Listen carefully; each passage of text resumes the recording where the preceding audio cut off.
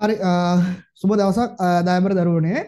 එතකොට අපේ 2024 සිද්ධාන්ත පන්තිය මේ වෙනකොට අපි සතියේ දවස් දෙක ගානේ ආසන්නව සතියේ දවස් දෙකක් කියලා කියන්නේ පැය 5ක් 6ක් විතර අපි සතියකට සාකච්ඡා කරනවා අපේ 2024 දරුවන් සඳහා.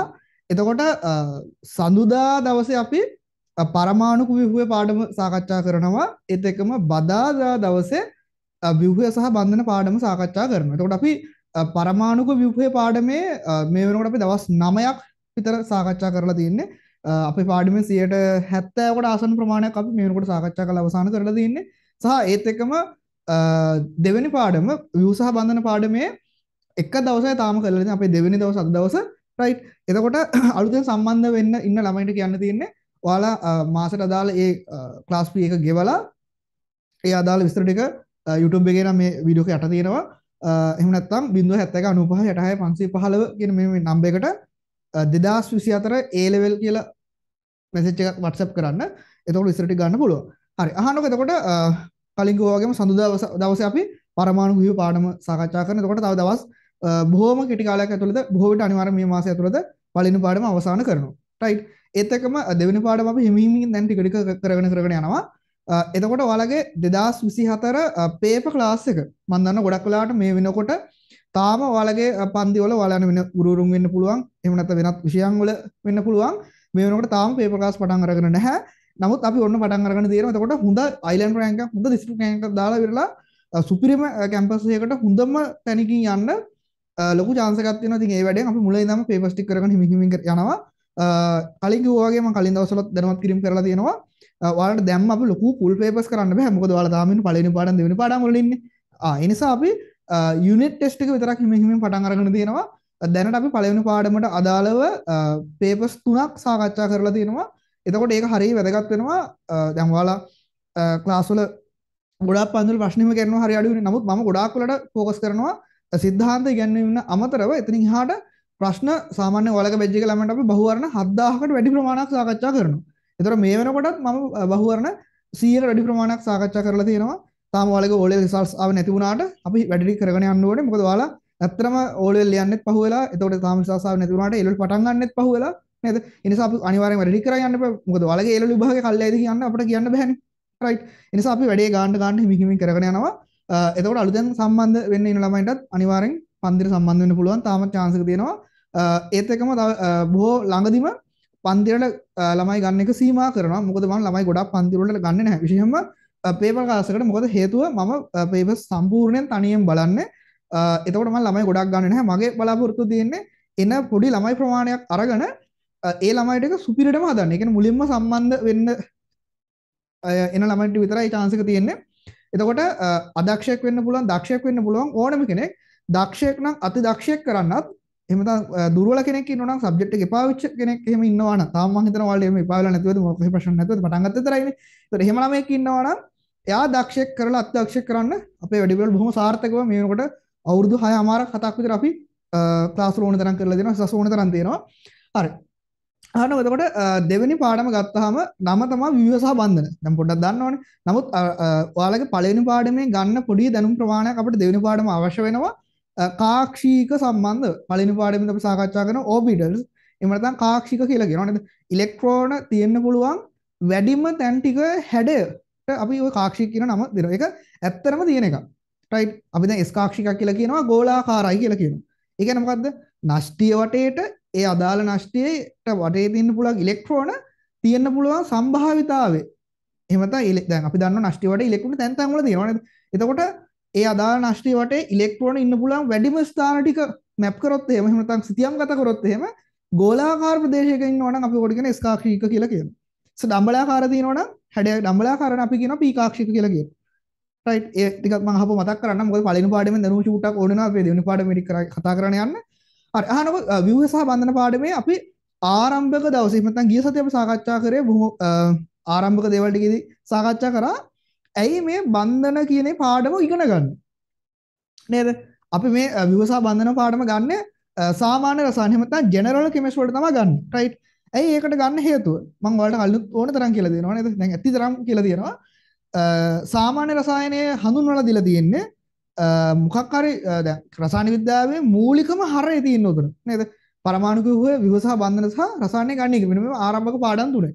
හේතුව ඒ පාඩම් තුනෙන් හැදෙන ඒ මූලික බේසික් එකෙන් තමයි ඊළඟ පාඩම් ඉගෙන ගන්න ලේසි වෙන්නේ. ඔයාලා විශ්වවිද්‍යාලයකට ගිහිල්ලා මෙඩිකල් ෆැකල්ටි ගිහිල්ලා එහෙම නැත්නම් ඔයාලා ඉංජිනේරින් ෆැකල්ටි ගිහිල්ලා කෙමිකල් ඇන්ඩ් ප්‍රොසෙස් ඉංජිනේරින් එහෙම සෙට් වුණොත් එහෙම අනිවාර්යෙන් ඔය පොඩි පොඩි දේවල් කෙමිස්ට්‍රි අනිවාර්යෙන් කරන්න එපා.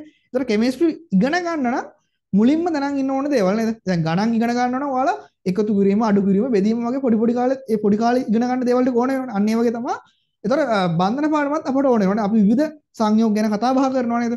එතකොට සංයෝග හැම එකම තියෙන මොනවද? පරමාණු විවිධ අනුපාත වලින් බන්ධන හදාගෙන තියෙන්නේ. එතකොට අනිවාර්යෙන් මොකක්ද වෙන්නේ? මොකක් හරි සංයෝගයක භෞතික ලක්ෂණයක් හරි රසායනික ලක්ෂණයක් හරි මේ හැම දෙයක්ම පැහැදිලි කරන්න මොකක්ද වෙන්නේ? අදාළ ව්‍යුහය ඕනේ වෙනවා. එතකොට අපි බන්ධන පාඩමේදී අදාළ කම්පවුන්ඩ් එක මොකක් හරි සංයෝගයක ව්‍යුහය ඉගෙන ගන්නවා. රයිට්. තව ඉස්සරහට බලනකොට ලුයිස් ව්‍යුහය කියලා තියෙනවා. හරි තව තියෙනවා සම්ප්‍රයුක්තතාවය කියලා හරි ලස්සන කොටස් ටිකක් තියෙනවා. සහ දැන් පළවෙනි පාඩමේදී ගොඩක් වෙලාවට ඔයාලට ව්‍යුහගත රචනා පැත්තට ටිකක් ફોකස් වෙනවා අඩුයි. රයිට්. හැබැයි ඔන්න දෙවෙනි පාඩමේදී දැන් ඔයාලා දන්නවා මේ වෙනකොට මම කලිනුත් ඕන තරම් මේකත් කියලා දෙනවා තමයි පේපර් එකේ කියන්නේ ඒ ලෙවල් පේපර් එකේ ව්‍යුහගත රචනා හතරෙන් පළවෙනි ව්‍යුහගත රචනා එක හම් වෙන්නේ සාමාන්‍ය රසායන යටතේදී ජෙනරල් කෙමිස්ට්‍රි වලට ඒකෙදි පළවෙනි පාඩම් තුන තමයි ගොඩක්ම ප්‍රශ්න හදන්න පාවිච්චි කරන්නේ. ඒකනොත් දෙවෙනි පාඩමේ ලොකු දායකත්වයක් තියෙනවා. තේරුණාද? දැන් අර පළවෙනි පාඩම වලට දෙවෙනි පාඩමේ ලකුණු එන සම්භාවිතාවය වැඩි වෙනවා. පැහැදිලිද? එහෙනම් මේ පාඩම හොද්දට හදාගන්න අපිට තව ඉගෙන ගන්න තියෙනවා ලුයිස් ව්‍යුහය පැත්තෙන් ගියාට පස්සේ සම්ප්‍රයුක්තතාවය කියලා එහෙම තියෙනවා. ගොඩාක් වැදගත් කොටස් ටික. හරි වැදගත්. හරි අහන්න මොකද මම ඔන්න මතක් කරනවා අපේ පළවෙනි දවසේ සාකච්ඡා කරපු දේවල් ටික. හරි මම කිව්වා බන්ධන පාඩම ඉගෙන ගැනීමට හේතුව කිව්වා නේද? වැදගත්නේ පාඩම. හරි ඊළඟ කාරණේ තමයි බන්ධනයක් හැදෙන්නේ ඇයි? ඒ අයියේ දැන් ඕනම කෙනෙක් කැමති ස්ථායීව ඉන්න නේද? ඔයාලා වෙන්න පුළුවන්, මම වෙන්න පුළුවන්, ඔයාලගේ යාළුවෝ වෙන්න පුළුවන්. හැමෝම කැමති වෙන්නේ ස්ථායීව ඉන්න. ඒ කියන්නේ ස්ථායී කෙනෙක්ගේ ශක්තිය හරි අඩුයි. ශක්තිය වැඩි කට්ටිය හරි අස්ථායී. නේද? දැන් උදාහරණයක් විතර ගන්නකො ඇමරිකාව. හැම වෙලේම කොහෙන් හරි අදාළ නැතනකට මොකක් හරි මගුලක් කරලා ඉවරලා මොකක් හරි එකට පැටලෙනවා. ඇයි උන්ගේ ශක්තිය වැඩි නේද? චීනෙත් ඒ වගේ. දැන් ඉන්දියාවත් උන ටික ටික ඒකට එන්න ගන්නයි. යාලගේ ශක්තිය වැඩි වෙනකොට යාලා මොකද කරන්නේ? ශක්තිය පිට කරලා ස්ථායී වෙන්න උත්සාහ කරනවා. එතකොට ශක්තිය පිට කරනවා එක එක ක්‍රම වලට නේද? දැන් ඔයාලා දකින්න ඇති. දැන් උන්න මේ දවස්වල මේ චීනෙන් නැවක් ලංකාවට එනවා. ඒ කියන්නේ යාලගේම රට බලන්න එන්නේ. හරිද? චීනෙන් නැවක් වුණ ලංකාවට එනවා. මේ එතකොට මම දැක්ක මේ තව මොකද්ද මන් දන්නේ නැවක්. තව නැවක් එනවා ලංකාවට. අර මේ තම තමන්ගේ කොටස් ටික අරන් යන්න වෙන්නේද? ඉතින් ඒකයි මොකද කරන්නේ හැමෝම දැන් එතකොට ඉන්දියාව වන්න ඕකට අතපොවන්න උත්සාහ කරනවා. එයාලා කියනවා චීනය આવොත් මෙයාලගේ මේ ආරක්ෂාවට තර්ජනයක් කියලා කියනවා නේද? ඉතින් ඒ වගේ මොකද වෙන්නේ? ශක්තිය වැඩි කට්ටිය හැම වෙලේම උත්සාහ කරනවා ස්ථායී වෙන්න. පැහැදිලිද? එතකොට ස්ථායී වෙද්දී එක එක කට්ටිය එක එක විදිහට ස්ථායී වෙනවා. රයිට්? සමහර ඉන්නවා විකිරණශීලී මූලද්‍රව්‍ය ඉන්නේ. යාලා විකිරණ විදිහට ඔය ඇල්ෆා බීටා ගාමා වගේ පළවෙනි පාඩමේ කියලා දුන්නේ ඒ වගේ ශක්තිය පිට කරනවා. තව සමහර කට්ටිය ඉන්නවා නැව් යවනවා නේද? නැව් යවන නැත්නම් මිසයිල් අත්දා බලන ඔය දන්න උතුරු කොරියාවේ මොකද වෙන්නේ? මම හිතන්නේ හැමදාම මොකක් හරි එකක් කරනවනේ. නේද? මිසයිල් එකක් මිනිස්සුන්ට කන්න බොන්නත් නෑ හරියට. හැබැයි ඒ වගේ මොකක් හරි දෙයක් කරනවා. තමන්ගේ ශක්තිය පුළුවන් තරම් අයින් කරලා ස්ථායී වෙන උත්සාහ කරනවා. එතකොට මේ පරමාණුත් මොකද්ද කරන්නේ? එයාලගේ ශක්තිය අඩු කරලා ස්ථායී වෙන උත්සාහ කරනවා. ශක්තිය අඩු කරන්න පුළුවන් හොඳම ක්‍රමය තමයි මොකද්ද? බන්ධන හදාගන්න එක. තව උදාහරණයක් ඕනනම් මම කියන්නම්. දැන් හිතන්නකො ඔන්න ඉන්නවා මොකක්ද දැන් සාමාන්‍යයෙන් කෙල්ල කොල්ල සාමාන්‍ය තරුණ වයසේදී මොකද වෙන්නේ? මේ සෑහෙන ක්‍රියාශීලී නේද? හිමිය ඇවිදිනවා, ට්‍රැවල් කරනවා, කනවා බොනවා නේද? මාර නිදහසේ ඉන්නවනේ. හැබැයි බැඳලා පස්සේ මොකද වෙන්නේ? ස්ථායී වෙනවා නේද? ශක්තිය අඩු වෙලා හිමිය දුවන කරන එක අඩු වෙලා ඉවරලා මොකද වෙන්නේ? පෞල් ජීවිතයක් ගත කරන්න එපා. එතකොට ඒ පැත්තට යනකොට එයාලගේ දඟලන කරන එක අඩු වෙන්න ගන්නවා නේද? ඒ වගේ තමයි පරමාණු. අහන්න එතකොට පරමාණුත් මොකද කරන්නේ? බන්ධන හදාගත්තාම මොකද්ද? ඊළඟ ශක්තිය අඩු වෙනවා, ස්ථායී වෙනවා. ඒක හන්ද තමයි මෙයාලා එහෙනම් මොකක්ද කරන්නේ? බන්ධන හදන්නේ. ශක්තිය අඩු වෙලා ස්ථායී වෙන්න තමයි මෙයාලා බන්ධන හදන්නේ. පැහැදිලිද? අපිට තාම ඉස්සරහට යනකොට හොඳට ඔක තේරෙන්න ගන්නවා. ඊළඟට මේ දැන් බන්ධන හදන එකට ඉලෙක්ට්‍රෝන සහභාගී වෙනවා කියලා පොඩි කාලේ ඉඳන් මම හිතුවා ඔයාලා දන්නවා ඇති කියලා. මම කියලා දුන්නා බන්ධන හදන්න ඉලෙක්ට්‍රෝන සහභාගී වීමට බලපාන, ඒ කියන්නේ ඒක ඔප්පු කරන්න පුළුවන් සාක්ෂි කීපයක් තියෙනවා. ඒකෙන් ප්‍රධාන ඒවා දෙකක් මම කිව්වේ තමයි මොකද්ද? විද්‍යුත් රසායනික කෝෂ සහ විද්‍යුත් විච්ඡේදනය. රයිට්. අපි ඒකත් ඔන්න ඉස්සදී පොඩ්ඩක් සාකච්ඡා කරා. ඔය දෙක ඔයාලට මතක ඇති අපි පළවෙනි පාඩමේ සාකච්ඡා කරා පරමාණු කුපි පාඩමේදී නේද? ඒ හරියදත් අපි මතක් කරා අර මතකද දන්නේ නැහැ නේද? දැන් ඒ පාඩම් වල ඔළුව තියෙනවද දන්නේ නැහැ නේ. ඔයාලට මතකද මුල්ම හරියට අපි සාකච්ඡා කරනවා මොනවද? පදාර්ථයට පවතින විද්‍යුත් ලක්ෂණ සහ විද්‍යුතයට පවතින පදාර්ථයේ ලක්ෂණ නේද? ඉතින් ඔය වගේ දේවල් කතා කරද්දී අපි විද්‍යුත් රසායනික කෝෂ, විද්‍යුත් විච්ඡේදනය ඒ වගේ දේවල් අපි සාකච්ඡා කරා. හරි එහෙනම් ඔන්න හරි පාඩමේ වැදගත්කම බන්ධන හැදීමට හේතුව බන්ධන හදන ඉලෙක්ට්‍රෝන සහභාගී වන බවට සාක්ෂීන් අමුන් සාකච්ඡා කරා. රයිට්. ඊළඟට තව පොඩි දේවල් ටික සාකච්ඡා කරන්න තියෙනවා. ඊළඟ කාරණේ තමයි පරමාණු දෙන්නෙක් දැන් බන්ධනේ හදන්න ලං වෙන්න එපයි නේද? බන්ධන හදන්න ලං වෙන්න එපයි. එතකොට එයාලා අතර විවිධ ආකාර බල හට ගන්නවා. ආකර්ෂණ බල වෙන්න පුළුවන්, විකර්ෂණ බල වෙන්න පුළුවන්. අහන්නකො එක චුට්ටක් අහම මතක් කරන්න. අහන්නකො දැන් නෂ්ටිය ඔන්න තියෙන මේ එක පරමාණුවක්. රයිට්. එයාගේ නෂ්ටිය තියෙනවා. ඒතර නෂ්ටියේ මොනවද ඉන්නේ? දැන් දන්නවා පළවෙනි පාඩමෙන් මම කියලා දුන්නා ප්‍රෝටෝන සහ නියුට්‍රෝන ඉන්නවා. නියුට්‍රෝන අනාරෝපිතයි, ප්‍රෝටෝන ධනාරෝපිතයි. එහෙනම් එයාට ධනාරෝපණයක් තියෙනවා. රයිට්. මේ තමයි අනිත් පරමාණුව. රයිට්. අනිත් පරමාණුවේ තියෙන මොනවද එහෙනම්? නියුට්‍රෝන තියෙනවා අනාරෝපිතයි, ප්‍රෝටෝන තියෙනවා ධනාරෝපිතයි. රයිට්. එතකොට අපි දන්නවා දැන් මොකද්ද වෙන්නේ? මේ නෂ්ටිය වටේට තියෙනවා මොකද්ද? ඉලෙක්ට්‍රෝන වලාවක් පවතිනවා නේද? ඉලෙක්ට්‍රෝන වලාවේ මොකද ඉන්නේ? ඉලෙක්ට්‍රෝන ඉන්නවා. එයාලගේ ආරෝපණය ඍණ ආරෝපිතයි. පැහැදිලිද? එයාලගේ ආරෝපණය ඍණ ආරෝපිතයි. හරි. එතකොට මොකක්ද වෙන්නේ? පරමාණු දෙන මෙහෙම ලං වෙනකොට මොකද වෙන්නේ? මෙතන බලන්න නෂ්ටියෙන් මේ නෂ්ටිය අතර ධන ආරෝපණ තියෙන එකම වර්ගය නම් මොකක්ද වෙන්නේ? විකර්ෂණයක් වෙනවා නේද? මෙයා මේ පැත්තට තල්ලු වෙනවා නේද? සහ මෙයා මේ පැත්තට තල්ලු වෙනවා. විකර්ෂණ බල දෙන දෙපැත්තට තල්ලු වෙනවා. ඒ වගේම තමයි ඉලෙක්ට්‍රෝන වලාත් මොකද වෙන්නේ? දෙන්න දෙපැත්තට ලං වෙන්න කැමති නැහැ නේද? සජාති ආරෝපණ. ඉලෙක්ට්‍රෝන වලාවත් මේ පැත්තට තල්ලු වෙද්දී මේ ඉලෙක්ට්‍රෝන වලාවත් මේ පැත්තට තල්ලු වෙන්න ඕනේ. හැබැයි මරු වැඩක් වෙනවා මොකද්ද? මෙන්න මේ ඉලෙක්ට්‍රෝන වලාවේ මේ ධන ආරෝපණය මොකද්ද? මුන් දෙන්න එකිනෙකට ලං වෙන්න ගන්නවා නේද? ඒ කියන්නේ මොකක්ද වෙන්නේ? මේ ඉලෙක්ට්‍රෝන වලාව මේ පැත්තට ආකර්ෂණය වෙනවා. මෙන්න මේ ධන නෂ්ටිය පැත්තට ඒ දෙන්න ආකර්ෂණය වෙන්න ගන්නවා. ඒ වගේම අනිත් පරමාණුවේ ඉලෙක්ට්‍රෝන වලාව සහ මෙන්න මේ පරමාණුවේ නෂ්ටිය අතර මොකද්ද වෙන්නේ? ආකර්ෂණයක් හට ගන්නවා. පැහැදිලිද? එතකොට බන්ධන හදනකොට සහභාගී වෙන්නේ මොකද? ඉලෙක්ට්‍රෝන. රයිට්. නෂ්ටි අතර බන්ධන හදන එක අපි ඉගෙන ගන්නෑ මෙතනදී. පැහැදිලිද? ඒක පට්ට අමාරු වැඩක්. ඒක අපි එළවලු ඇත්තටම ලොකුට කතා කරන්නේ නැහැ. අහන්නකො ඒක අතරලා දාන්න. එතකොට මේ ඉලෙක්ට්‍රෝන වලා අතර බන්ධන හදන නම් මොකක්ද වෙන්න ඕනේ? මෙන්න මේ සමස්ත විකර්ෂණයට වඩා රයිට් මෙන්න මේ සමස්ත විකර්ෂණයට වඩා සමස්ත ආකර්ෂණ බලය වැඩි වෙන්න ඕනේ. රයිට්. සමස්ත විකර්ෂණ බලයට වඩා සමස්ත ආකර්ෂණ බලය වැඩි වුණාම පරමාණු දෙන්න මොකද වෙන්නේ? ලං වෙනවා. රයිට්. ලං වෙලා මොකද වෙන්නේ? ආකර්ෂණ බලයි විකර්ෂණ බලයි සමාන වෙන අවස්ථාවේදී රයිට් දෙන සමාන වෙන අවස්ථාවේදී මෙන්න මේ ඉලෙක්ට්‍රෝන වලාවන් දෙක ලං වෙලාවක් තියෙනවා. දෙන්න අර ගෑවෙන ගානට තියෙනවා. එහෙම නැත්නම් බන්ධන හැදෙන්නේ නැහැ. පැහැදිලිද? අන්න ඒ දැනට ඇවිල්ලා ඊළඟට අපි ඒ ලෙවලට අපිට කතා කරන්න තියෙනවා ප්‍රාථමික බන්ධන සහ ද්විතීක බන්ධන. ඒතර ද්විතීක බන්ධන අපි මේ පාඩමේ අවසානයේදී සාකච්ඡා කරනවා. ප්‍රාථමික බන්ධන අපි කතා කරනවා දැන් මෙන්න මෙතන ඉඳන් ඉස්සරහට කතා කරනවා. රයිට්. එහෙනම් මම ඔයාලට කියලා දුන්නා බන්ධන වර්ග මොකක් ඉන්නවද? 4ක් ඉන්නවා කියලා කිව්වා නේද? මොනවද? අපි මාත්‍රකාලික දාගත්ත පළවෙනි එක තමයි සහ සංයුජ බන්ධන. රයිට්. සහ සංයුජ බන්ධන අපි ඔන්න අද සාකච්ඡා කරනවා. දෙවෙනි එක තමයි දායක බන්ධන. රයිට්. දායක බන්ධන. අංක 3 අයනික බන්ධන. රයිට්. අංක 4 ලෝහක බන්ධන. පැහැදිලිද? මේ ලෝහක බන්ධන අපි දැන් කීපයකින් සාකච්ඡා කරනවා. රයිට්.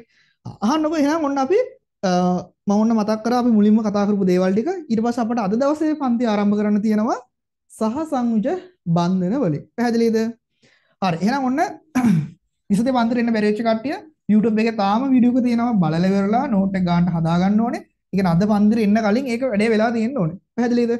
ඒතර ඔයාලගේ පේපර් ක්ලාස් එක සෙනසුරාදා 7 ඉඳලා අපි ගානට දැන් වැඩේ කරා යන මේ වෙනකොට අපි යුනිට් ටෙස්ට් 1.1 එක 1.2 එක මේ වෙද්දි ඔයාලට දීලා තියෙනවා. so 1.3 එක මේ වෙනකොට අපි දැන් මුම යනවා නේද? එතකොට 1.1 එක මම සාකච්ඡා කරා 1.2 එක මේ සතියේ සෙනසුරාදා සාකච්ඡා කරන්න තියෙනවා. මේ සතියේ ලියන්න තියෙනවා 1.3 එක. එතකොට මේ සතියේ ලියන එක ලබන සතියේ සාකච්ඡා කරන්නේ right? ඒ වුණාද? අද මේ සතියේ අපි සාකච්ඡා කරන සෙනසුරාදා ගිය සතියේ ලියන්න දීපු පේපර් එක. පැහැදිලිද? ගිය සතියේ පේපර් එකේ මට මතක කරේ 1.2 එකේ දුන්න පරමාණුකුයි බහුවරණ 15කුයි විභවගත දෙකකුයි දීලා තිබ්බා. පැහැදිලිද? එතන මේ විභවගත රචනා මේ A level වල තියෙන තරම් ලොකු නැහැ. ඔයාලා ගාන හිමින් හිමින් නම් මොකද 1.1 එකේ බහුවරණ 15යි දුන්නේ. ඔව් 15 දුන්නේ. ඒක සාකච්ඡා කරානේ. 15 හිමින් හිමින් තමයි හිම යන්නේ නේද? දැන් මොනේ 2022 24 sorry 22 සහ 23 අය ලක්කලාට අපි ෆුල් පේපර්ස් කරගෙන යනවා. තේරුණාද? ඒ ඔයාලත් හිමින් හිමින් අපි ගානට එහෙම හදලා ගන්නවා.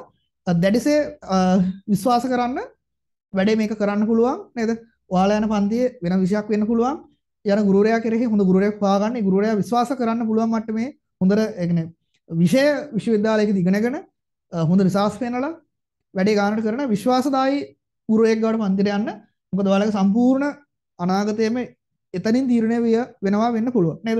ඒ නිසා හොඳට වැඩ ටික කරන ගුරුවරයෙක් ගාවට යන්න ආයෙ මොනවද මම නම් ධාරිතාව උපරිම කරනවා. තේරුණාද? එතකොට ආයෙ මොකවත් නැහැ. දක්ෂෙක් අතිදක්ෂෙක් කොහොමද වෙනවා? දුර්වලයාට දක්ෂයෙක් කරන්නත් හිමින් හිමින් පොඩි පොඩි වැඩ පිළිවෙලක් කරගෙන යනවා. තේරුණාද? එතකොට මේක තරංගයක් නේද? මම කලිනුත් කිව්වා වගේ ඉස්සෙදිත් කිව්වා මේක තරංගයක්. එතකොට තරංගයේදී මේක ආරම්භයේ පට්ට වැඩ එකක් මීට 103 වගේ සීන් එකක්. ආරම්භයේ හරි ස්ටාර්ට් එක නිවැරදිව ගන්න. හරිද? දැනටවත් පහුවෙච්ච ළමයි ඉන්නවා. තව කට්ටිය ඉන්නවා. ඉස්සස් වෙනකන් ඉන්න කට්ටිය ඉන්නවා මම දන්නවා. ඒක YouTube එකේ වීඩියෝ එකක් අද්දිහම පොඩ්ඩක් බලන්න වුණොත් එහෙම අද ඉඳන් වැඩේ පටන් ගන්න. මේක කරන්න පුළුවන්. හරිද? නිකන් රැල්ලට ගිහිල්ලා ඉවරලා හැමෝම වැඩ කරන්නේ මාත් වැඩ කරන්නේ නෙමෙයි. ඔයාලගේ අවුරුද්දේ මෙඩිසින් ඉංජිනේර යන ළමයි ටික මේ වෙනකොට වැඩ පටන් අරගෙන ඒ කට්ටිය සමහරවිට මේ පාඩනුත් ඉස්සරහට ඇවිල්ලා තියෙන්නේ නේද? අහන්න එහෙනම් මාතෘකාව ලියා ගන්න සහ සංයුජ බන්ධන. රයිට් ලියා ගන්න සහ සංයුජ බන්ධන.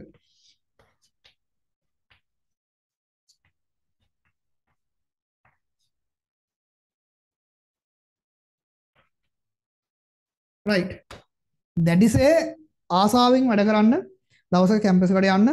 එනකොට මේ වෙනකොට මේ මම හිතන්නේ දැන් සතියක් වගේ ඇතුළත සාමාන්‍යයෙන් ලෝකයේ එක එක සංවිධාන දෙන කට්ටිය මේ ලෝකේ තියෙන විශ්වවිද්‍යාල විවිධ රෑන්ක් වලට හදනවා. එතකොට විවිධ මේ නිර්ණායකයන් පාවිච්චි කරලා මම දන්නේ නිර්ණායක මොනවද කියලා. සාමාන්‍යයෙන් ලංකාවේ අංක 1 විශ්වවිද්‍යාලය බවට ගොඩාක් කල් ඉඳන් තියෙන්නේ. කොළඹ විශ්වවිද්‍යාලයේ අංක 2 පේරාදෙණියේ අංක 3 ජපුර මොරටුව වගේ නිකන් එහෙම තිබුණා. 4 5 අනිත් විශ්වවිද්‍යාල තිබ්බා.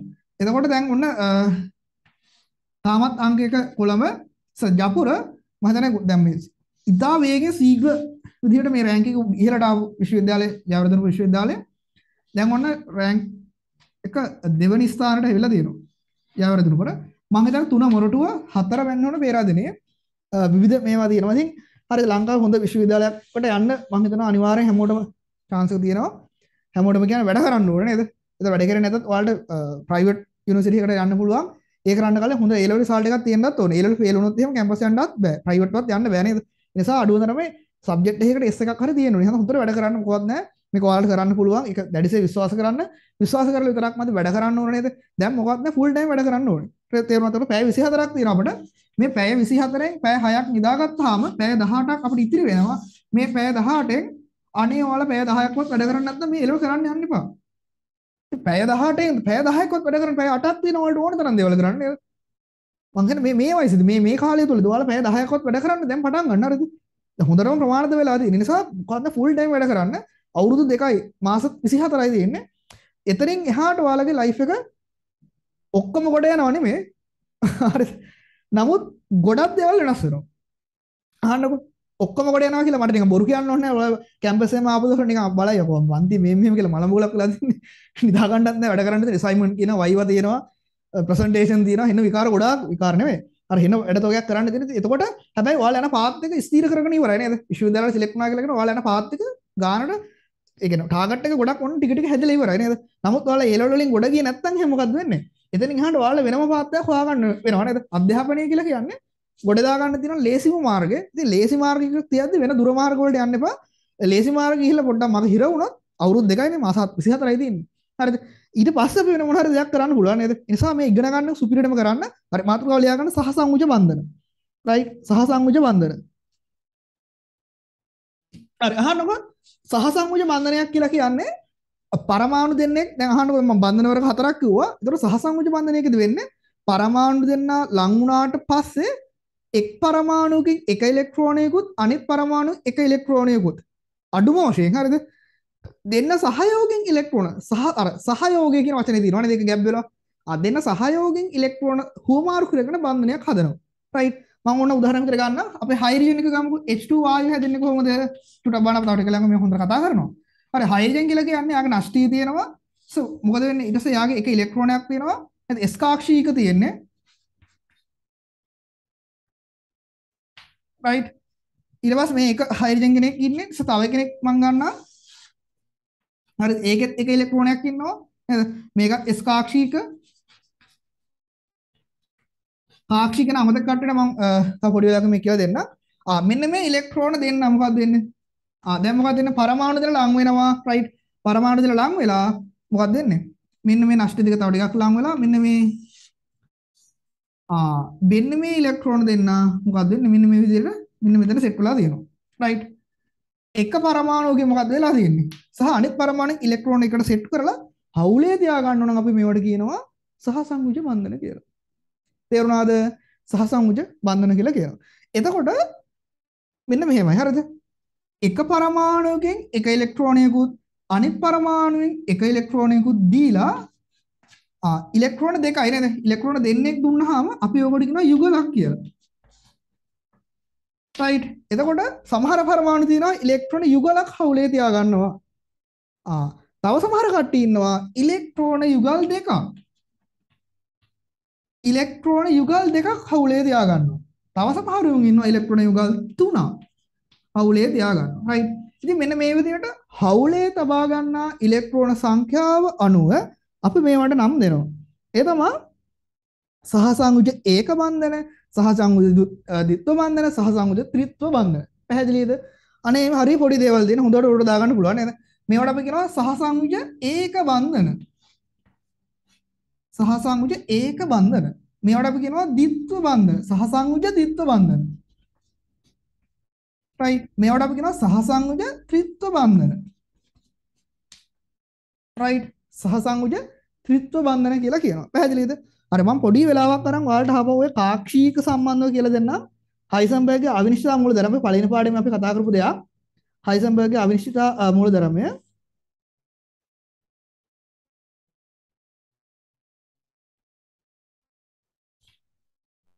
right අහන්නකෝ එයා මොකක්ද එතනදී කිව්වේ හයිසන්බර්ග් කියනවා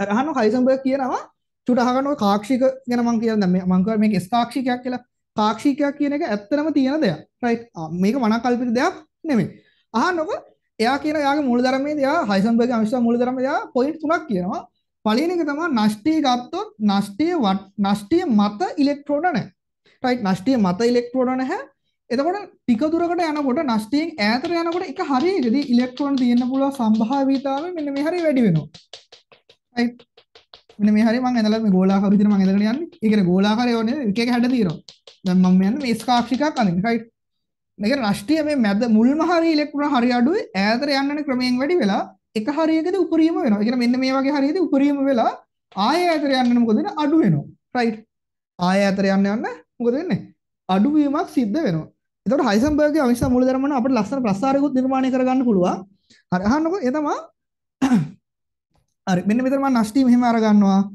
හරි මේ දෙන නෂ්ටියේ ඉඳලා මම x අක්ෂයට ගන්න නෂ්ටියේ ඉඳලා තියෙන ඈතට යන දුර මේ හැරෙන් මම ගන්න ඉලෙක්ට්‍රෝන පැවතීම සම්භාවිතාවය හරි නෂ්ටිය මත ඒ කියන්නේ මෙන්න මෙතන ඉලෙක්ට්‍රෝන නැහැ නේද මෙතන ඉලෙක්ට්‍රෝන නැහැ ඊළඟට මොකක්ද වෙන්නේ එතන ඉලෙක්ට්‍රෝන නැහැ ටික ටික ඈතට යනකොට මොකද ඉලෙක්ට්‍රෝන පැවතීම සම්භාවිතාවය ටික ටික වැඩි වෙලා හරි මෙන්න මේ හරියද නේ දල වශයෙන් මෙන්න මේ හරියද උපරිම වෙලා ආයි මොකක්ද වෙන්නේ උපරිම වෙලා අඩු වෙලා ඔහොම යනවා මෙන්න මේ විදිහට යනවා right එතකොට මෙන්න මේ උපරිම වෙන ප්‍රදේශය දැන් මේක ගෝලාකාර ප්‍රදේශය තමයි උපරිම උනේ එහෙනම් අපි ඒවට කියන S කාක්ෂික කියලා කියනවා උපරිම වෙන ප්‍රදේශය ඩම්බෙලාකාරයි නම් ඒ කියන්නේ මෙන්න මේ ඩම්බෙලාකාරය මෙන්න මේ විදිහට ඩම්බෙලාකාරය නම් අපි ඒකට කියනවා P කාක්ෂික කියලා කියනවා right එතකොට ඒ වගේ තව දෙකක් නම් අපි ඒවට කියනවා D කාක්ෂික කියලා කියනවා S කාක්ෂික P කාක්ෂික D කාක්ෂික නේද ද්වි ඩම්බලාකාර කියලා කියනවා. තව එතනින් එහාට යනකොට F කියලා කියනවා. නේ විකෘති ඩම්බලාකාර ආදී වශයෙන් විවිධාකාර නම් අපි ලබා දෙනවා. ඒක පළවෙනි පාඩමේ ගන්න දැනුමේ ටූටි දෙයක්. right හරි. අහන්න බලන්න එහෙනම් අපි මාතෘකා ලියාගත්ත නේද සහසංයුජ බන්ධන කියලා. හරි හොඳ අවධානයෙන් තමන්ගේ අනාගතේ නේද දවසක හීන දකින්න ඔයාලගේ මේ දැන් අපේ ලංකාවේ හැමෝගේ පළවෙනි අරමුණ තියෙන්නේ ගොඩක් අයගේ වාහනයක් ගන්න එක ගියක් ගන්න හදන එක ඕවා ටිකනේ තියෙන්නේ. අර එතනින් එහාට නේද? කියන්නේ අර ෆයිනෑන්ෂියල් ෆ්‍රීඩම් එක කියන එක නේද? ඒ කියන්නේ ඔයාලා නිදහසේ ඉන්නකොට කියන්නේ හම්බ කරන්න මහ ලොකු මහන්සියක් මුල් කාලේ අමාරුයි හරිද? නමුත් මම කියන්නේ අර අපිට වේලම් කරන්න විතරයි තියෙන්නේ. එහෙම හරිය අඩුයි ලංකාවේ හරි අමාරුයි වෙන්න. නමුත් කොහොම හරි කරලා වෙලානේ තමන් අඩුම තරමේ තමන්ගේ එදිනෙදා අවශ්‍යතාවයන් ටිකටවත් නේද? කාටවත් අත නොපා ජීවත් වෙන්න පුළුවන් මට්ටමට හැදෙන ගානටවත් ලංකාවේ ඉන්නවා නම් හරිද? ඉතින් එහෙම වෙන නම් ඔයාලා හොඳට ඉගෙන ගන්න ඕනේ නේද? හරි. අහන්නකො සහසංයුජ බන්ධන කියලා දාලා ඉවරලා ලියන්න. හරි. ස්ටාමක් ඇදලා ලියා ගන්න. බොහොම පිළිවෙලට හරි. නීට් එකට ලියා ගන්න. ලියන්න පරමාණු දෙක අතර ඉලෙක්ට්‍රෝන හවුලේ තබාගෙන එන පරමාණු දෙක අතර ඉලෙක්ට්‍රෝන හවුලේ තබාගෙන යන පරමාණු දෙක අතර ඉලෙක්ට්‍රෝන හවුලේ තබාගෙන සාදනු ලබන බන්ධන යන පරමාණු දෙක අතර ඉලෙක්ට්‍රෝන හවුලේ තබාගෙන සාදනු ලබන බන්ධන සහසංයුජ බන්ධන වේ. සහසංයුජ බන්ධන වේ. right. සහසංයුජ බන්ධන වේ. පරමාණු දෙක අතර ඉලෙක්ට්‍රෝන හවුලේ තබාගෙන සාදනු ලබන බන්ධන සහසංයුජ බන්ධන වේ. මන්ට හිමිට කියන්න ඕන නම් පරමාණු දෙක අතර ඉලෙක්ට්‍රෝන හවුලේ තබාගෙන පරමාණු දෙක අතර ඉලෙක්ට්‍රෝන හවුලේ තබාගෙන යන පරමාණු දෙක අතර ඉලෙක්ට්‍රෝන හවුලේ තබාගෙන සාදනු ලබන බන්ධන සහසංයුජ බන්ධන ලෙස හඳුන්වයි. right. ඊළඟ ස්ටාමක දාලා යන්න. හවුලේ තබා ගන්න ඉලෙක්ට්‍රෝන සංඛ්‍යාව අනුව හවුලේ තබා ගන්න ඉලෙක්ට්‍රෝන සංඛ්‍යාව අනුව සහසංයුජ බන්ධන පහත පරිදි වර්ග කළ හැකිය. දැන් හවුලේ තබා ගන්නා ඉලෙක්ට්‍රෝන සංඛ්‍යාව අනුව හවුලේ තබා ගන්නා ඉලෙක්ට්‍රෝන සංඛ්‍යාව අනුව සහසංයුජ බන්ධන පහත පරිදි වර්ග කළ හැකිය. right. මම කෙටියෙන් ලියන්නම් ඔයාලා දිගට ලියා ගන්න. හෙට ලියා ගන්න. නිල් ලොරෙන්ත් මැදට හැවිලා මෙතන ලියන්න. සහසංයුජ ඒක බන්ධන.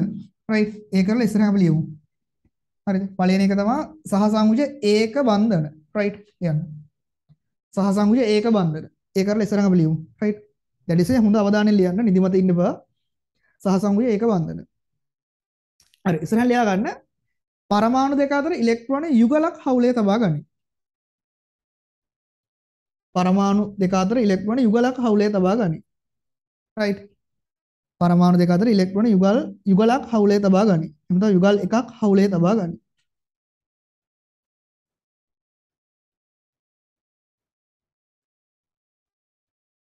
right. සංක දෙක අපි ලියමු. සහසංයුජ ද්විත්ව බන්ධන. සහසංයුජ ද්විත්ව බන්ධන. right. ලියන්න. සහසංයුජ ද්විත්ව බන්ධන. ලියන්න. පරමාණු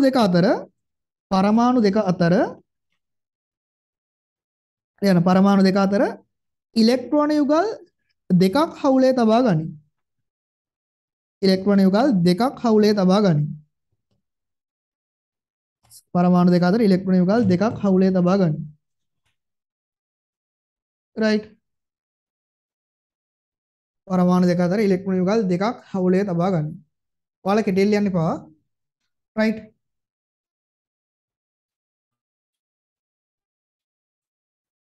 හරි. අපි එමු අංග 3ට සහසංයුජ ත්‍රිත්ව බන්ධන.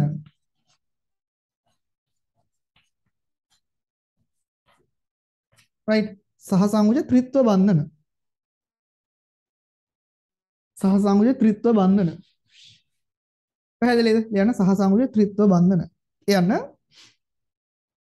සහසංයුජ ත්‍රිත්ව බන්ධන. ලියන්න. හරිද? ලියන්න. හොඳ අවධානයෙන් ලියන්න. ආසාවෙන් වැඩේ කරා යන්න. ලියන්න සහසංයුජ ත්‍රිත්ව බන්ධන ලියන්න. පරමාණු දෙක අතර ඉලෙක්ට්‍රෝන යුගල් 3ක් හවුලේ තබා ගනි. පරමාණු දෙක අතර ඉලෙක්ට්‍රෝන යුගල් 3ක් හවුලේ තබා ගන්න.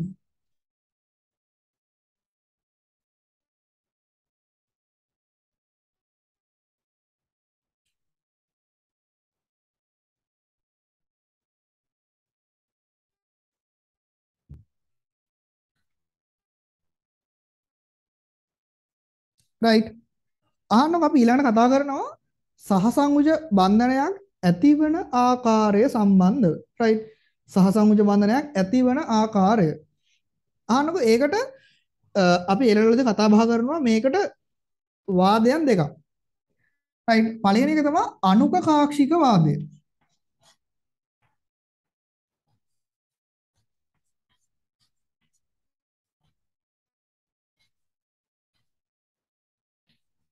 right so පළවෙනි එක තමයි අනුක කාක්ෂික වාදය so දෙවෙනි එක තමයි සංයුජිතා බන්ධන වාදය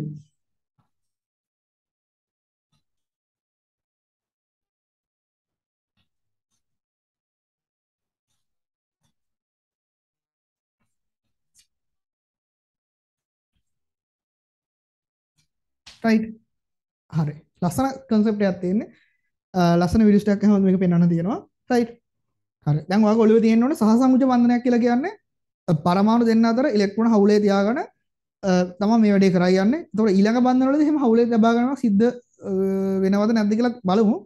ගොඩක් වෙලාවට සමහර එක වෙන්නේ නැහැ ඒවා. හරි අහන්නකෝ. හරි. හොඳ අවධානයෙන් ලියන්න. ලස්සන මාතෘකාවක් ලියන්න. සහසංයුජ බන්ධන ඇතිවන ආකාරය. right? සහසංයුජ බන්ධන ඇතිවන ආකාරය. සහසංයුජ බන්ධන ඇතිවන ආකාරය. ලියන්න සහසංයුජ බන්ධන ඇතිවන ආකාරය පැහැදිලි කිරීම සඳහා ස්ටමක දාලා ලියන්න සහසංයුජ බන්ධන ඇතිවන ආකාරය පැහැදිලි කිරීම සඳහා වාදයන් දෙකක් පවතී සහසංයුජ බන්ධන ඇතිවන ආකාරය පැහැදිලි කිරීම සඳහා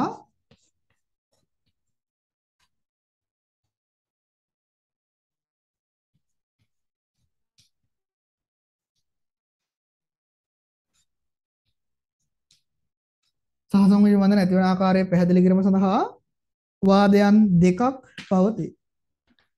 එන වාදයන් දෙකක් පවතී. සංක 1 ලියන්න අනුක කාක්ෂික වාදය. right අනුක කාක්ෂික වාදය. අනුක කාක්ෂික වාදය.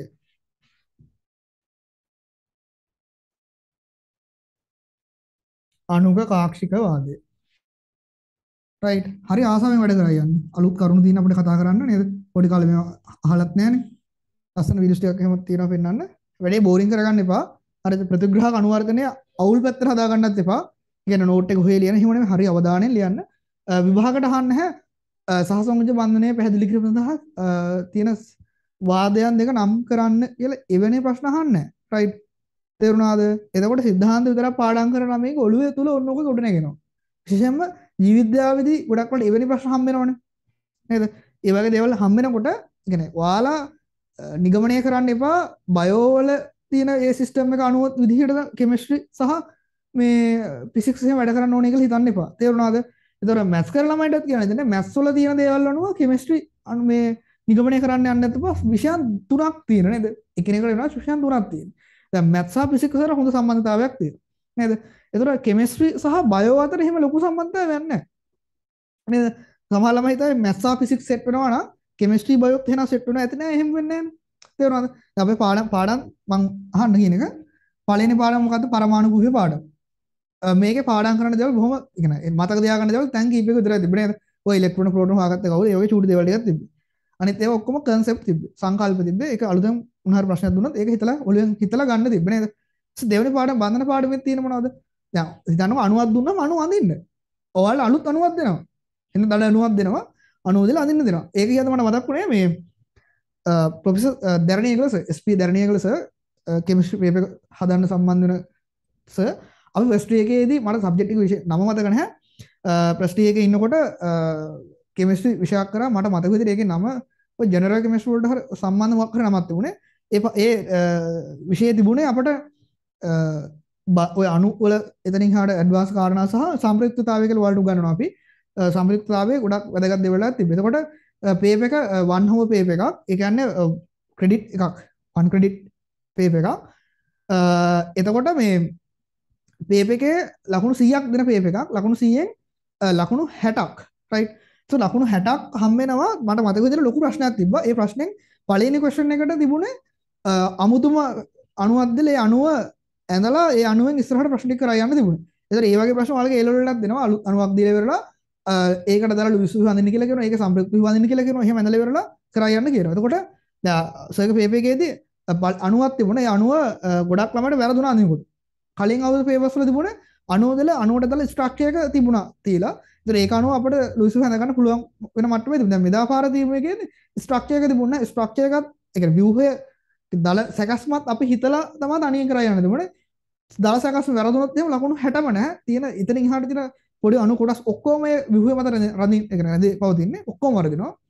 මම හිතන පේපර් එක බලන්න සර්ට හරිය ලේසි වෙන්නේ නැති අණුව වැරදි නා මේ ලකුණු 60ක් නැහැ අනිවාර්යෙන්. ඒක ලකුණු 40ක් නෙමෙයි 140 කියලා කියන අනිවාර්යෙන් යා රිපීට්. ඒ සබ්ජෙක්ට් එක රිපීට් ආයෙ ලියන්න ඕන. ළමයි ලොකු ප්‍රමාණයක් ෆස්ට් එකේ සබ්ජෙක්ට් එක රිපීට් වුණා. හේතුව අණුව වැරදිලා. ඒ ලවලත් එහෙම වෙන්න පුළුවන්. සමහර අවුරුදුවල අලුත් අණුවක් දීලා වෙලා විහුව අඳින්න කියලා කිව්වහම කියන්නේ දලසකස්ම දීපු අවුරුදු තියෙනවා. සමහර අවුරුදු දීලා නැහැ. දලසකස්ම දුන්නේ නැතුණාම චුට්ටක් ඔන්න ඔයාලා එහෙම කරකවල ඇතරිය වගේ වෙන්න පුළුවන්. ඒ හන්ද ඒකටත් පොඩ්ඩක් ඔන්න සූදානම් වෙලා තියාගන්න. රයිට්. හරි. මම කියන්නේ පළවෙනි පාඩම දෙක සහ තුන්වෙනි පාඩම ගත්තොත් ඒකේ තියෙන ගණන් හදන්න පාඩම් කරන්න නැහැ. ඊළඟට පදාර්ථයේ වායු පාඩම පාඩම් කරන්න නැහැ ගණන් හදන්න තියෙන්නේ. ශක්ති විද්‍යාව පාඩම් කරන්න නැහැ ගණන් හදන්න. ඉනෝවනික් කෙමිස්ට්‍රි පාඩම් කරන්න කියන පොඩි දේවල් ටිකක් තියෙනවා. පාඩම් කියන මතක තියාගන්න පොඩි තැන් කීපයක් තියෙනවා. කලර්ස් ටිකක් එහෙම තියෙනවා. නේද? ඒ වගේ දැන් අයන ටිකක් තියෙනවා. ඒක පාඩවල ටික මතක තියෙන පොඩි දේවල් ටිකක් තියෙනවා. ඒකෙත් තියෙන වෙනම දෙයක් ඉතින් ගන්න තියෙන්නේ. ඕගනික් කෙමිස්ට්‍රි 7 8 9 10 පාඩම් ඔක්කොගෙම තියෙන පාඩම් කරන්න නැහැ. concept එකක් තියෙන. ඒක ඉගෙන ගන්න process කරලා practice වෙලා පරිවර්තනයක් එහෙම කරන්න තියෙන practice එකෙන්. theory එකක් නැහැ එතන ඉගෙන ගන්න. හරි ඊට පස්සේ තියෙනවා චාලක රසායනය ගණන් හදන්න තියෙන ෆිසිකල් කෙමිස්ට්‍රි පාඩම. ඊට පස්සේ තියෙනවා සමුද්‍රතාවය ගණන් හදන්න තියෙන සම්පූර්ණයෙන්ම ගණන් හදන්න තියෙන්නේ. විදුලි රසායනය ගණන් හදන්න තියෙන්නේ. කාර්මාන්ත පාඩම විතර චුට්ටක් උන පාඩම් කරන්න තියෙනවා. එතකොට 95%ක්ම තියෙන අපේ පාඩම් වලින් ගණන් හදන්න තියෙනවා. හරි අහන්නකෝ. එතකොට මේ හරි අණුක කාක්ෂික වාදේ හරි සංඝ දෙක ලියා ගන්න සංයුජිතා බන්ධන වාදේ. රයිට් ලියා ගන්න සංයුජිතා බන්ධන වාදේ. ලියා ගන්න සංයුජිතා බන්ධන වාදේ. රයිට් සංයුජිතා බන්ධන වාදේ.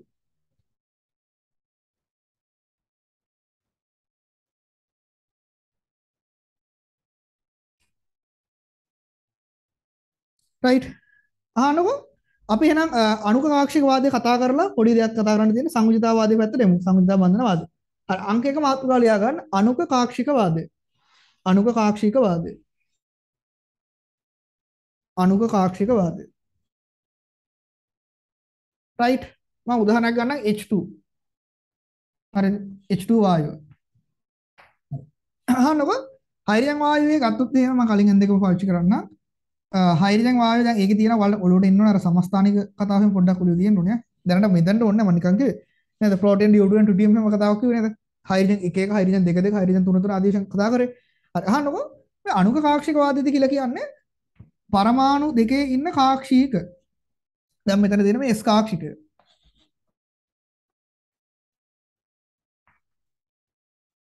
හරිද? මේ හයිඩ්‍රජන් පරමාණු S කාක්ෂිකය සහ මෙන්න මේ හයිඩ්‍රජන් පරමාණු S කාක්ෂිකය. පැහැදිලිද?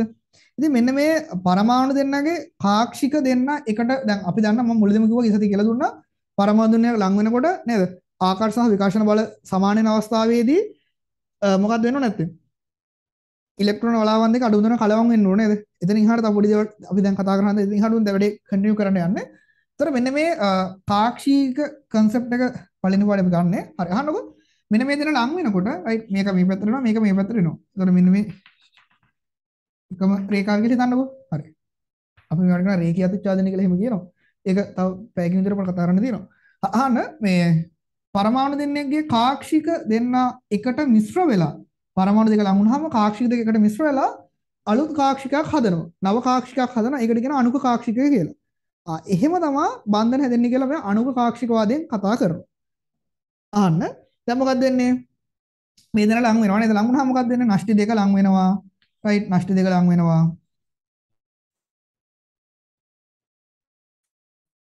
එන කැතයි වගේනේ.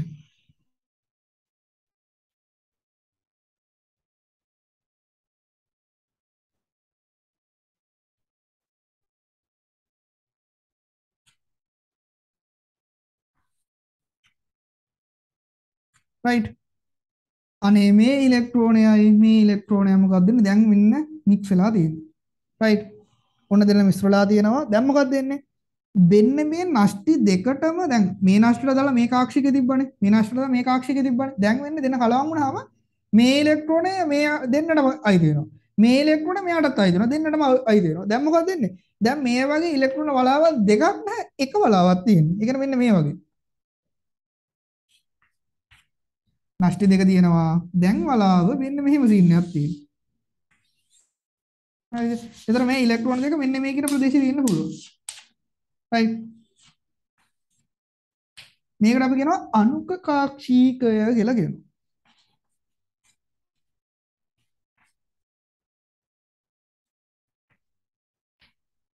right එතකොට මේ විදිහට දැන් අහන්නකෝ මේ විදිහට කලවම් වෙනකොට අපි කියනවා රේඛීය අතිච්ඡාදනය කියලා කියන තව පොඩි වෙලක මම කියලා දෙනවා තේරුණාද තව සමහර ඒවා තියෙනවා දෙපැත්තෙන් හැල තැන් දෙකකින් උඩින් සහ යටින් ලං වෙනවා ඒවට අපි කියනවා පාර්ශ්වික අතිච්ඡාදනය කියලා කියනවා ඒකත් තව පොඩි වෙලකින් කියලා දෙනවා මට ඕනේ අනුක කාක්ෂික වාදයට පැහැදිලි කරන්න ඒක සඳහා ගත්ත උදාහරණය මේක අපි මේක ගැන වෙනම කතා කරනවා රේඛීය අතිච්ඡාදනය සම්බන්ධව right එතකොට අපි මෙන්න මේවට කියනවා මේකට කියනවා අපි රේඛීය අතිච්ඡාදනයක් කියලා තේරුණාද ඒක තාම ඉගෙනුවේ නැහැ අර උදාහරණේ ලස්සනට පොතේ ලියා ගන්න ඕන නිසා මම මේක පොඩ්ඩක් මේක මාක් කරන්න මේක අපි වෙනම කියලා දෙනවා අපි මේකට කියනවා රේඛීය අතිච්ඡාදනය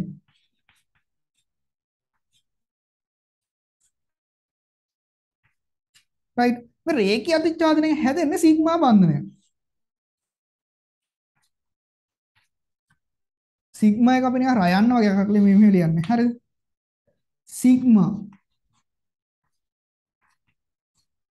right හරි එතකොට මෙන්න මෙයාට අපි කියනවා අනුක කාක්ෂිකය කියලා කියනවා අහන්න ඔයාලා මේක ලියා ගන්නකොට මේ දෙන්න දාලා ඉවරලා ඊට පස්සේ මේක දාලා ඊට පස්සේ මෙන්න මේක යටින් එන ගන්න පුළුවන් වුණත් වඩා හොඳයි නමුත් මම මේක දෙක පල්ලෙන් ඇඳගුවා හින්දා ඉඩ මදි වුණා ඒ නිසා මම මේක මෙතනට ගත්තා පැහැදිලිද හරි අහන්න තව පොඩි දෙයකට කියලා දෙන්න තියෙන්නේ තමයි මේ මෙන්න මෙයාලගේ ඉලෙක්ට්‍රෝන හරනම් ප්‍රතිවිරුද්ධ මෙයා දක්ෂිණාවර්තව කරකිනවා නම් මෙයා වාමාවර්තව කරකිනවා ඒ වගේ දේවල් ටික කතා කරන්න තියෙනවා ඒක අපි කතා කරනවා ඊළඟ වාදයේදී ඔය වාදයන් දෙකම කලවම් කරලා හොඳ වාදයක් අරගෙන ඒකෙන් තමයි අපි ඔය මේ බන්ධන සම්බන්ධව කතා කරගෙන යන්නේ තේරුණාද ඒතර ඒකෙදි කියලා දෙන්න තියෙන සමහර දේවල් මම මෙතන කියලා දුන්නේ මොකද ඔයාලා තීර පාට ටික තාම හැදුවේ නැහැනේ අපි හරි අනුක කාක්ෂික වාදය කියලා දාලා ඉවරලා රයිට් හොඳ ලස්සනට පාඩ පැනින්ග අපි ඕන මේක ලියමු හොඳට උඩට දාගන්න ඒතර මේක මේ බන්ධන හැදෙන විදිහ අපි මේ තැන් දෙකේදී හොඳටම කතා කරනවා අනිත් පාඩම් ගොඩකට මේක ඕනේ වෙනවා අමාරු දෙයක් නෙමෙයි තියෙන හරි ලස්සන දෙයක් තියෙන නේද අලුත් දෙයක් තියෙන අලුත් දෙයක් ඉගෙන ගන්නකොට හොඳ අවධානය නිදා ගන්න නැතුව නේද හොඳට වැඩේ කරා යන්න නේද තමන්ගේ ජීවිතය තමන් අතේ තියෙන නේද ඒ නිසා හොඳට මතක තියාගන්න දැන් මම මේක දැක්ක මේ අර මම ඒක තව ටිකකින් කියන්න හරි මේක ලියලා මම කියන්න හරි ලියන්න රයිට් හොඳ අවධානයෙන් ලියන්න මින් කියවෙන්නේ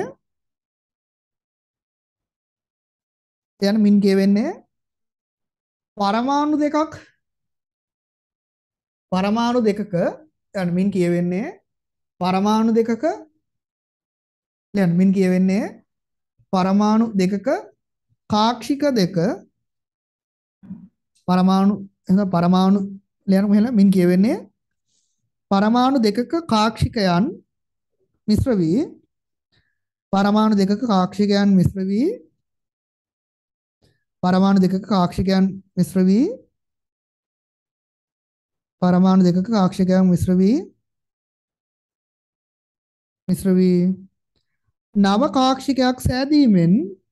නව කාක්ෂිකයක් සෑදීමෙන්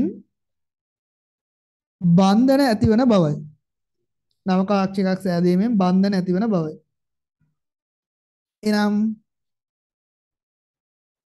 කියලා දාන්න බලයන්න. එසේ සෑදෙන නව කාක්ෂිකය අනුක කාක්ෂිකය ලෙස හඳුන්වයි. right අනුක කාක්ෂිකය ලෙස හඳුන්වයි.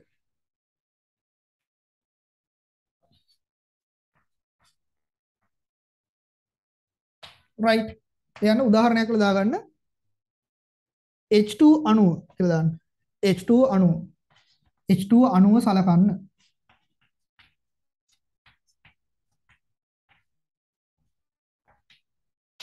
right H2 අණුව සලකන්න කියලා දාන්න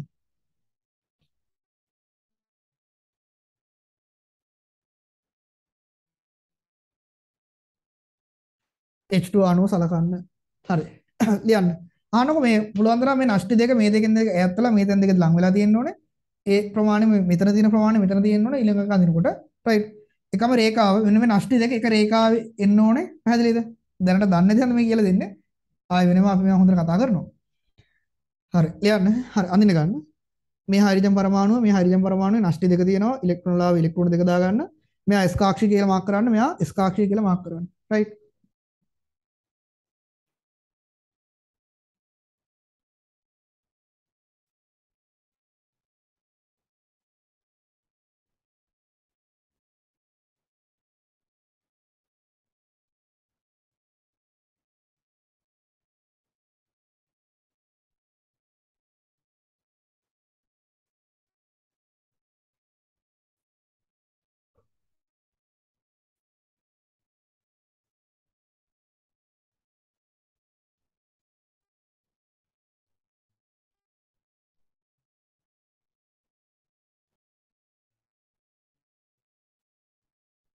පල්ලෙ ටිකක් දාගන්න.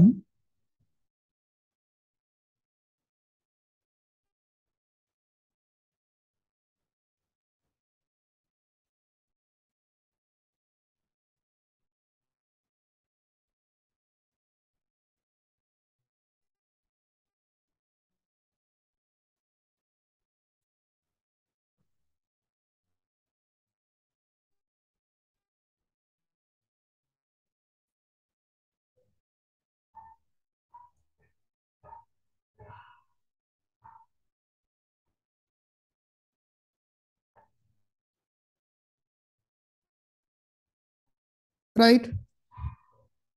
අර නේද? එතන ලියාගන්න රේඛීය අතිච්ඡාදනය. ඒ නම් මේ තාම හුරු නැහැ කියලා මම දන්නවා. තාම ගෙන්නුවේ නැහැනේ. නිකන් ලියාගන්න දෙනකොට රේඛීය අතිච්ඡාදනය වරහන් තුල දාගන්න රේඛීය අතිච්ඡාදනයක් හැදෙනවා සිග්මා බන්ධනය. ස්කාක්ෂික දෙන්නේ කලවම් වුණාම හැදෙනවා සිග්මා බන්ධනයක්. රයිට්.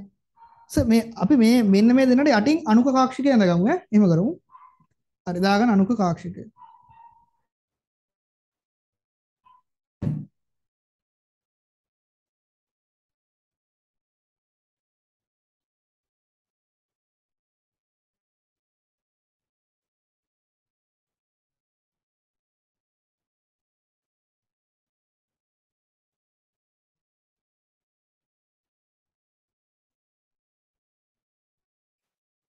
රයිට්.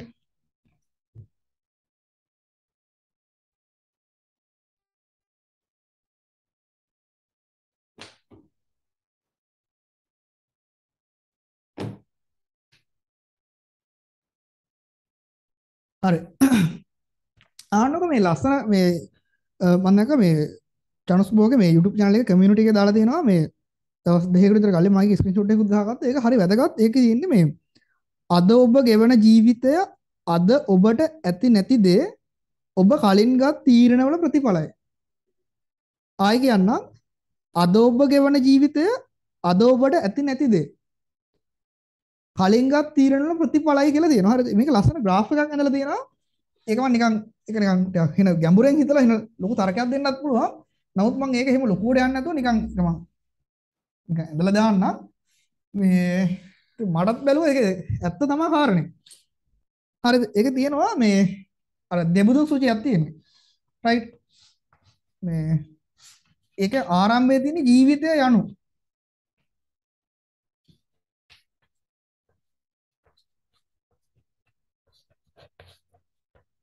හරි තියෙනවා ජීවිතය යනු කියලා ඉවරලා එයා දෙකට බෙදලා තියෙනවා. මෙතන තියෙනවා ඔබගේම. රයිට් ඔබගේම කියලා මෙතන එකක් නෑ දාලා. ඒක අපිට හිතා ගන්න තියෙන්නේ. හරිද? ඊට පස්සේ මේක ආයෙ බෙදනවා. රයිට්. මේක ආයෙ බෙදලා තියෙනවා මේ කැලේ දෙකකට. ඔබගේම කියලා අනිත් එක තියෙනවා තේරීම් වල.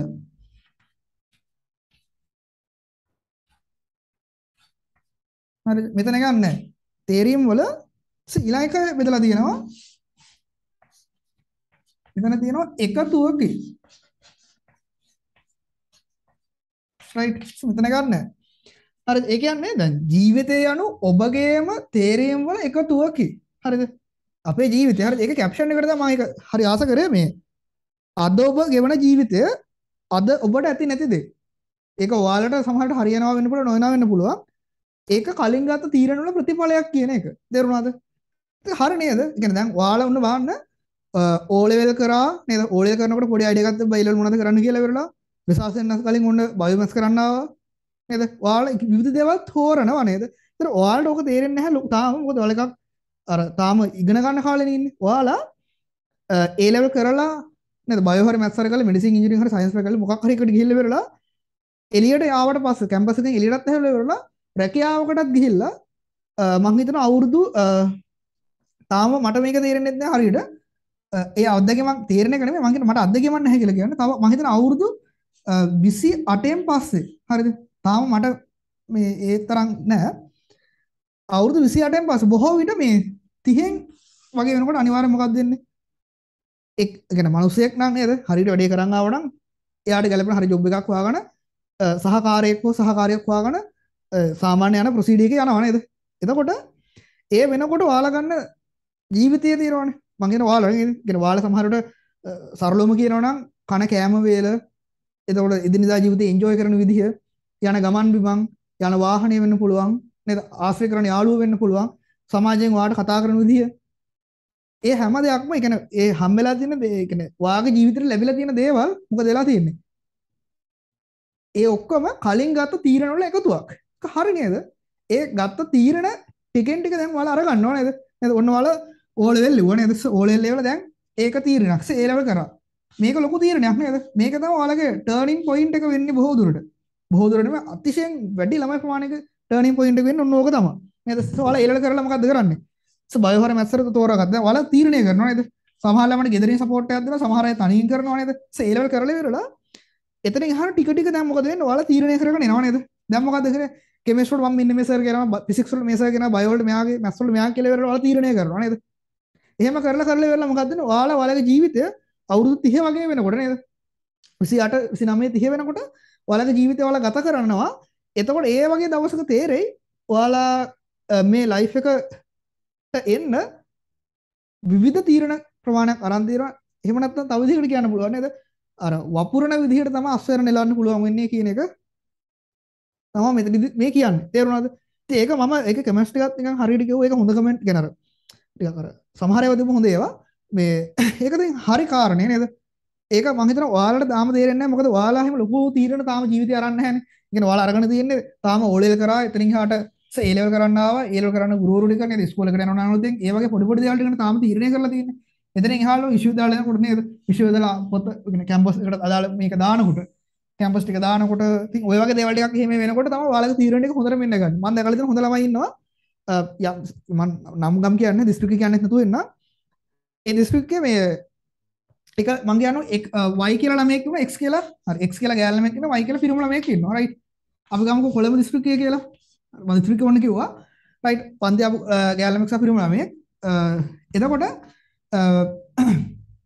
ගෑල් ළමයාගේ රෑන්ක් එක කියන්නේ අර මේ ගෑල් ළමයාගේ රෑන්ක් එක උඩ හරිය තිබ්බේ. ඒ කියන්නේ උඩ හරිය කියලා කියන්නේ එකට ඒ කියන්නේ අර ඒකට කියන්නේ උඩට පටලවාගෙන ඉඳන් නේ. ඒ කියන්නේ මේ මට මතක විදිහට මොහොනේ 500න් උඩ 500ට පාත ඒවා කියන්නේ 400 300 200 ඒ පැත්තේ ඒවා අඩු ඒවා කියලා කිව්වේ. ඉලක්කම් අඩු ඒවා සංඛ්‍යාත්මකගේ අඩු රෑන්ක් එකක් තිබ්බේ. හොඳානේ. කොල්ලගේ රෑන්ක් එක සංඛ්‍යාත්මකගේ වැඩි එකක් තිබ්බේ. ඒ කියන්නේ 500න් එහා එකක් කියලා හිතන්නකෝ. රයිට්. ඒක 500 කියන එක මම ගත්තේ ඔයාලට තේරුම් ගන්න විතරයි ඈ. නැත්තම් බලය කොච්චර කට්ටිය යනවද කියලා. ආන්නකෝ එතකොට මේ දැන් මේ කට්ටිය එකම විෂය කරේ හරි එහෙම කරලා ඉවරලා කැම්පස් පොත දානකොට ගෑල් ළමයා කරපු සමහර වැරදීම් නිසා පිරිමි ළමයාට ඊට වඩා හොඳ කෝසස් ආවා ගෑල් ළමයාට වඩා. ගෑල් ළමයා දුර කැම්පස් එකට ගියා මේ ඉසඩ් එක ඉල්ලුම අඩු එකකට. හැබැයි පිරිමි ළමයා ඒ වෙලාව ගත්ත හොඳ තීරණයක් හන්ද මොකද උනේ? එයා හොඳ කැම්පස් එකකට දුර අඩු හොඳ කෝස් එකකට ගියා. හැබැයි දෙන්නගේ රෑන්ක් දෙක ගත්තොත් එහෙම පිරිමි ළමයාගේ රෑන්ක් එක ඈත තිබ්බේ. තේරුණාද? නිසා තීරණ ගන්නකොට නේද? හරියට හිතලා බලන්න ඕනේ. ඒ හැම බාර ඒ දෙන්නක සම්පූර්ණ ජීවිත කාලය එතනින් වෙනස් වෙලා යන්නේ. නේද? ඒ වගේ තමයි ඔයාලගෙත් නේද? දැන් ඔයාලා කියලා කියන්නේ සාමාන්‍ය මිනිස්සුගේ ජීවිතයේ සුපිරිම කාලයක් නේද? ලංකාවේ පොඩි ප්‍රශ්න ගන්න තිබුණාට මේ සුපිරිම කාලෙක ඉන්නේ. මං කියන මිනිස්සුගේ ජීවිතේ ඔය අවුරුදු 18 19 20 17 ඔය ටයිම් එක කියලා කියන්නේ හරි ජොලි කාලයක් පාඩම් කරන ගමන් නේද? ඒ තිබ්බට හරි. අහන්නකො එහෙනම් අපි ඊළඟට එමු මේ ඊළඟ වාදේ ලියා ගන්න අංක 2 ලියා ගන්න සංයුජිතා බන්ධන වාදය.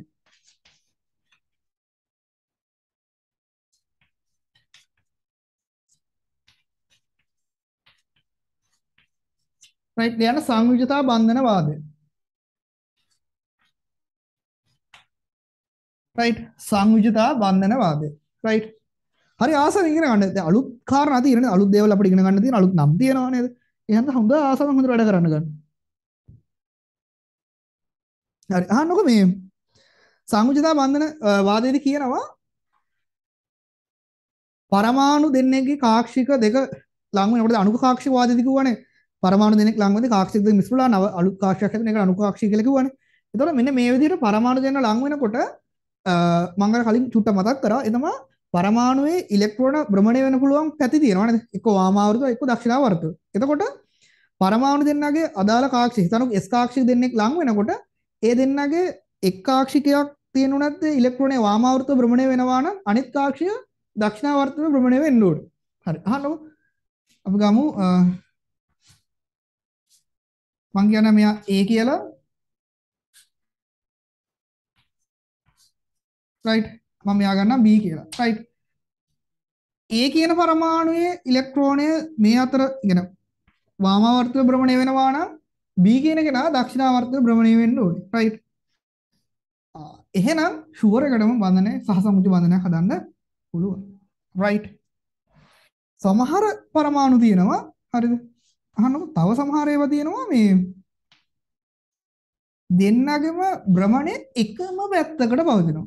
වාමාවර්ත නම් මෙයත් වාමාවර්ත. right. මෙන්න මේ වැනි අවස්ථා. right. මෙහෙම ඉන්නවා නම් වෙන වැඩේ තමයි පරමාණු දෙන්න ලං වෙනකොට ස්වයන් සිද්ධව දෙන්නගේ එක්කෙනෙක් පැත්ත වෙනස් කරනවා කැරකෙන. ඒකනොත් සහ සමුච්ච බන්ධන හදන්න පුළුවන්. පැහැදිලිද? හරි.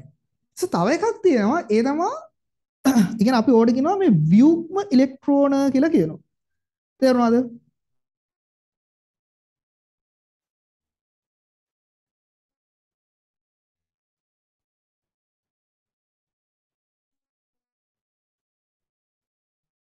right.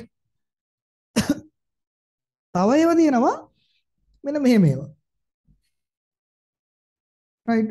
A කියන කෙනාගේ පාක්ෂිකයේ ඉලෙක්ට්‍රෝන දෙන්නෙක් ඉන්නවා.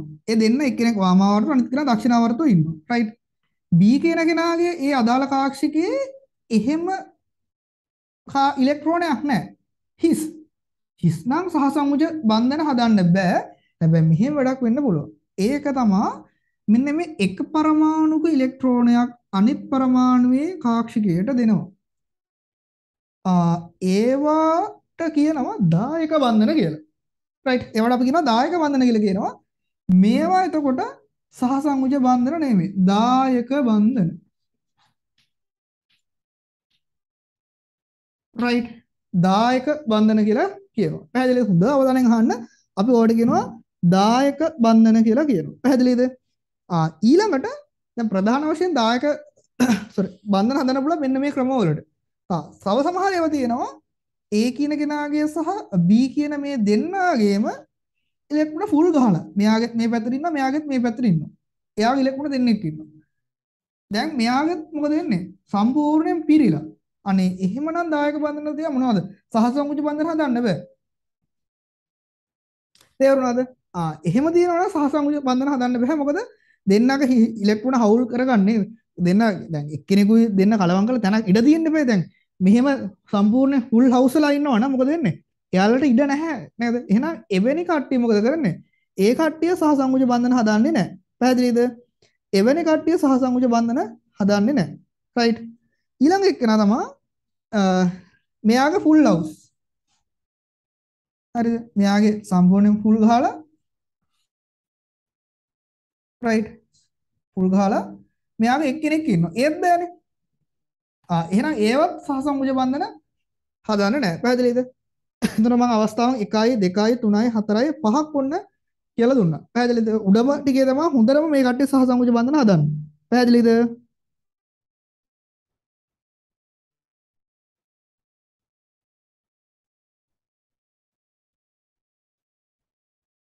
right. හරි. අහනු ඊළඟ තමයි මේ මෙන්න මෙහෙම අවස්ථාව. right.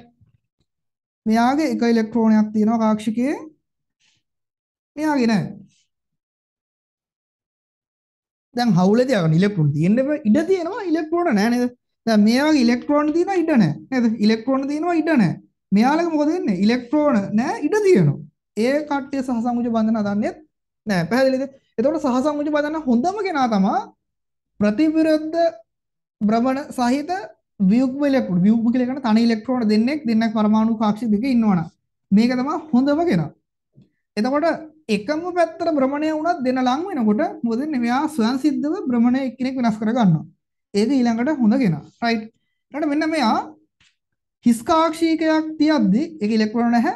මේ වගේම තව කාක්ෂික ඉලෙක්ට්‍රෝන පිරලා ඉන්නවනම් ඒකෙන් එක්කෙනෙක් මෙයාට දීලා දෙන්න අතර හදා ගන්නවා. අපි ඒවට කියනවා දායක බන්ධන කියලා. දායක බන්ධන තව ටිකකින් කතා කරමු. මේක ඉවරුනාට පස්සේ. පැහැදිලිද? බොහෝ දර ඒකට සහසංයුජ බන්ධන වල තව ගොඩක් දේවල් අපිට කතා කරන්න තියෙනවා. රේඛීය අතිචාදන සහ වාර්ෂික අතිචාදන සහ යාලක ලක්ෂණ එහෙම. ඊට පස්සේ තමයි දායක පැත්තට එන්නේ. තේරුණාද? එතකොට මෙහෙම ෆුල් හවුස් ගහලා දිනනවා නම් හදන්න බෑ. මේකෙත් ෆුල් වෙලා දින ඉඩ නැහැ. මේකේ ඉඩ තියෙනවා ඉලෙක්ට්‍රෝන නැහැ. පැහැදිලිද? හරි. සහසංයුජ බන්ධන කියලා දාලා ඉවරලා හරි. එහෙනම් අපි පොඩ්ඩක් ලියාගමු. හරි. ලියාගන්න සෝරි සංයුජතා බන්ධනවාදය නේද? සංයුජතා බන්ධනවාදය කියලා දාගත්තට මාතෘකාව හරි ලියන්න ගන්න. යන පරමාණු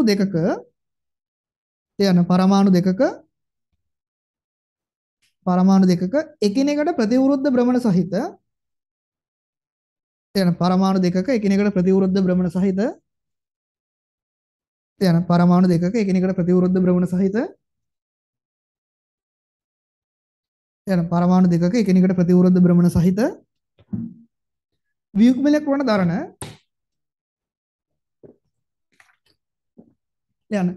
පරමාණු දෙකක එකිනෙකට ප්‍රතිවිරුද්ධ භ්‍රමණ සහිත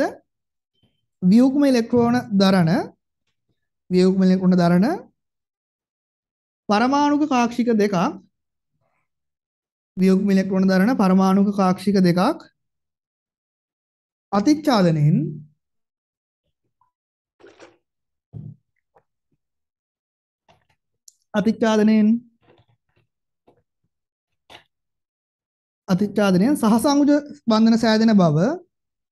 සහසංයුජ බන්ධන සෑදෙන බව මෙම වාදයෙන් කියවේ. සහසංයුජ බන්ධන සෑදෙන බව මෙම වාදයෙන් කියවේ. රයිට්. සහසංයුජ බන්ධන සෑදෙන බව මෙම වාදයෙන් කියවේ.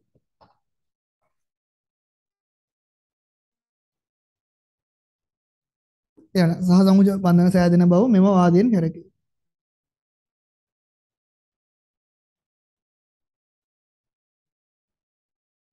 රයිට්. හරි. අපි මෙහෙම කරමු. අහන්නකෝ.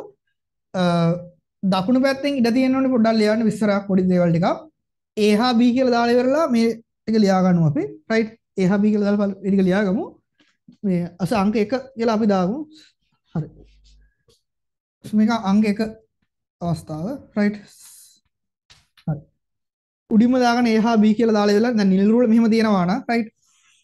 නිල් රූල අර රතු රූල මෙහෙම තියෙනවා නම් වම් පැත්තෙන් අංක 1 කියලා රූල් පැත්තෙන් දාලා ඉවරලා උඩින් දාගෙන A කියලා ඒ ළඟම B කියලා දාගන්න. ඒට අදාළව මේ කොටුව මාක් කරගන්න. බීට අදාළව මේ කොටුව මාක් කරගන්න. ඒකේ ප්‍රතිවිරුද්ධ භ්‍රමණ සහිත ව්‍යුග්ම ඉලෙක්ට්‍රෝන දෙන්නෙක් දාගන්න. ඒ කරලා මේ ඉස්සරහම පොඩි දේවල් ටිකක් ලියන්න ඕන. රයිට්. හරි මේකට අගල එන ගන්න. උඩ එක විතරයි අංක 1 විතරයි.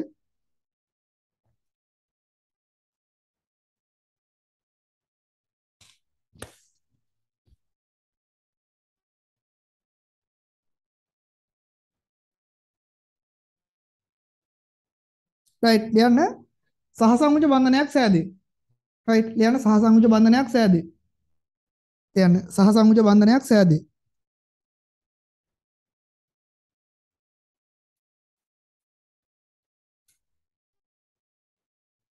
හරිද? මේකට ලියන්න සහසංයුජ බන්ධනයක් සෑදී. රයිට්. අංක 2ක් දාලා ලියන්න ගන්න. අංක 2 එකම පැත්තක් තියෙනවා දෙක ලියා ගන්න. එකම පැත්තට තියෙන දෙක ලියා ගන්න. අඳ ගන්න.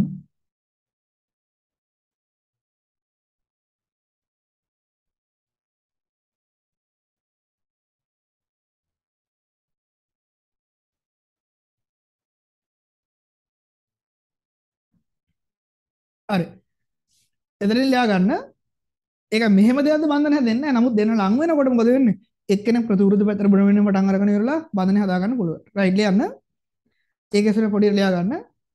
මෙවැනි අවස්ථාවකදී සහසමුජ බන්ධනයක් සහසමුජ බන්ධන නොසෑදෙන නමුත් මෙවැනි අවස්ථාවකදී සහසමුජ බන්ධන නොසෑදෙන නමුත් යන්නේ මෙවැනි අවස්ථාවකදී සහසමුජ බන්ධන නොසෑදෙන නමුත් right සහසමුජ බන්ධන නොසෑදෙන නමුත් සහසමුජ බන්ධන නොසෑදෙන නමුත් පරමාණු ලංවීමේදී පල්ලෙටම ගන්න එපා මේ රූප ටික එක ගන්න දෙන්න ඕනේ. එහෙනම් බලන්න දකුණු පැත්තෙන් ඒ ලියපු ප්‍රමාණයට අදාළව යට රූලෙන් ලියන්න ගන්න. ඒකට යටින්ම වම් පැත්තේ නිරුල් රූල හරිය මේ ටික අඳින්න තියෙන්න ඕනේ. යන්න නමුත් පරමාණු දෙක ලංවීමේදී එක් පරමාණුක ඉලෙක්ට්‍රෝනයක් පරමාණු දෙක ලංවීමේදී එක් පරමාණුක ඉලෙක්ට්‍රෝනයක්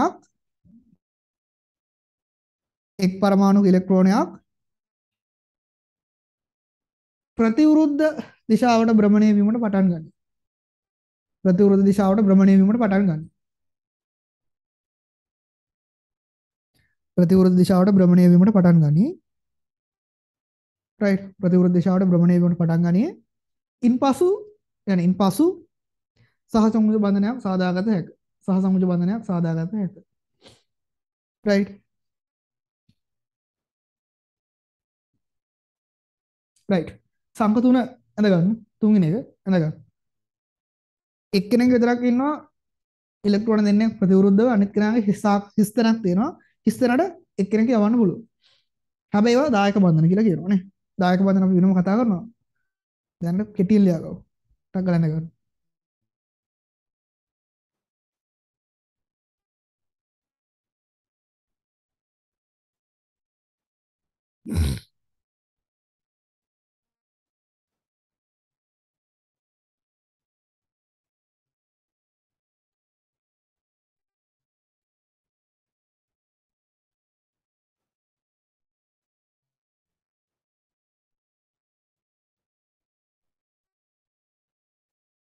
right හරි ඉස්සරහ ලියා ගන්න. මෙවැනි අවස්ථාවක සහසමුජ බන්ධන නොසෑදේ යන්න මෙවැනි අවස්ථාවක සහසමුජ බන්ධන නොසෑදේ යන්න මෙවැනි අවස්ථාවක සහසමුජ බන්ධන නොසෑදේ ප්‍රථමයෙන් ලියාගෙන ඉස්සරහට දායක බන්ධන සෑදීම සිදුවේ. දායක බන්ධන සෑදීම සිදුවේ. දායක බන්ධන සෑදීම සිදුවේ. right හරි ඒ කරලා මේ තුන් දෙනාම පල්ලට දාගන්න. අපි ඉස්සරහෙන් සංගලනක් දාලා ඉස්සරහෙන් දාමු බඳන හදන්න නැහැ කියලා. right 4 5 6 මේ තුන් දෙනාම මේ පැත්තෙන් 4 5 6 කියලා දාලා ඉවරලා අඳින්න.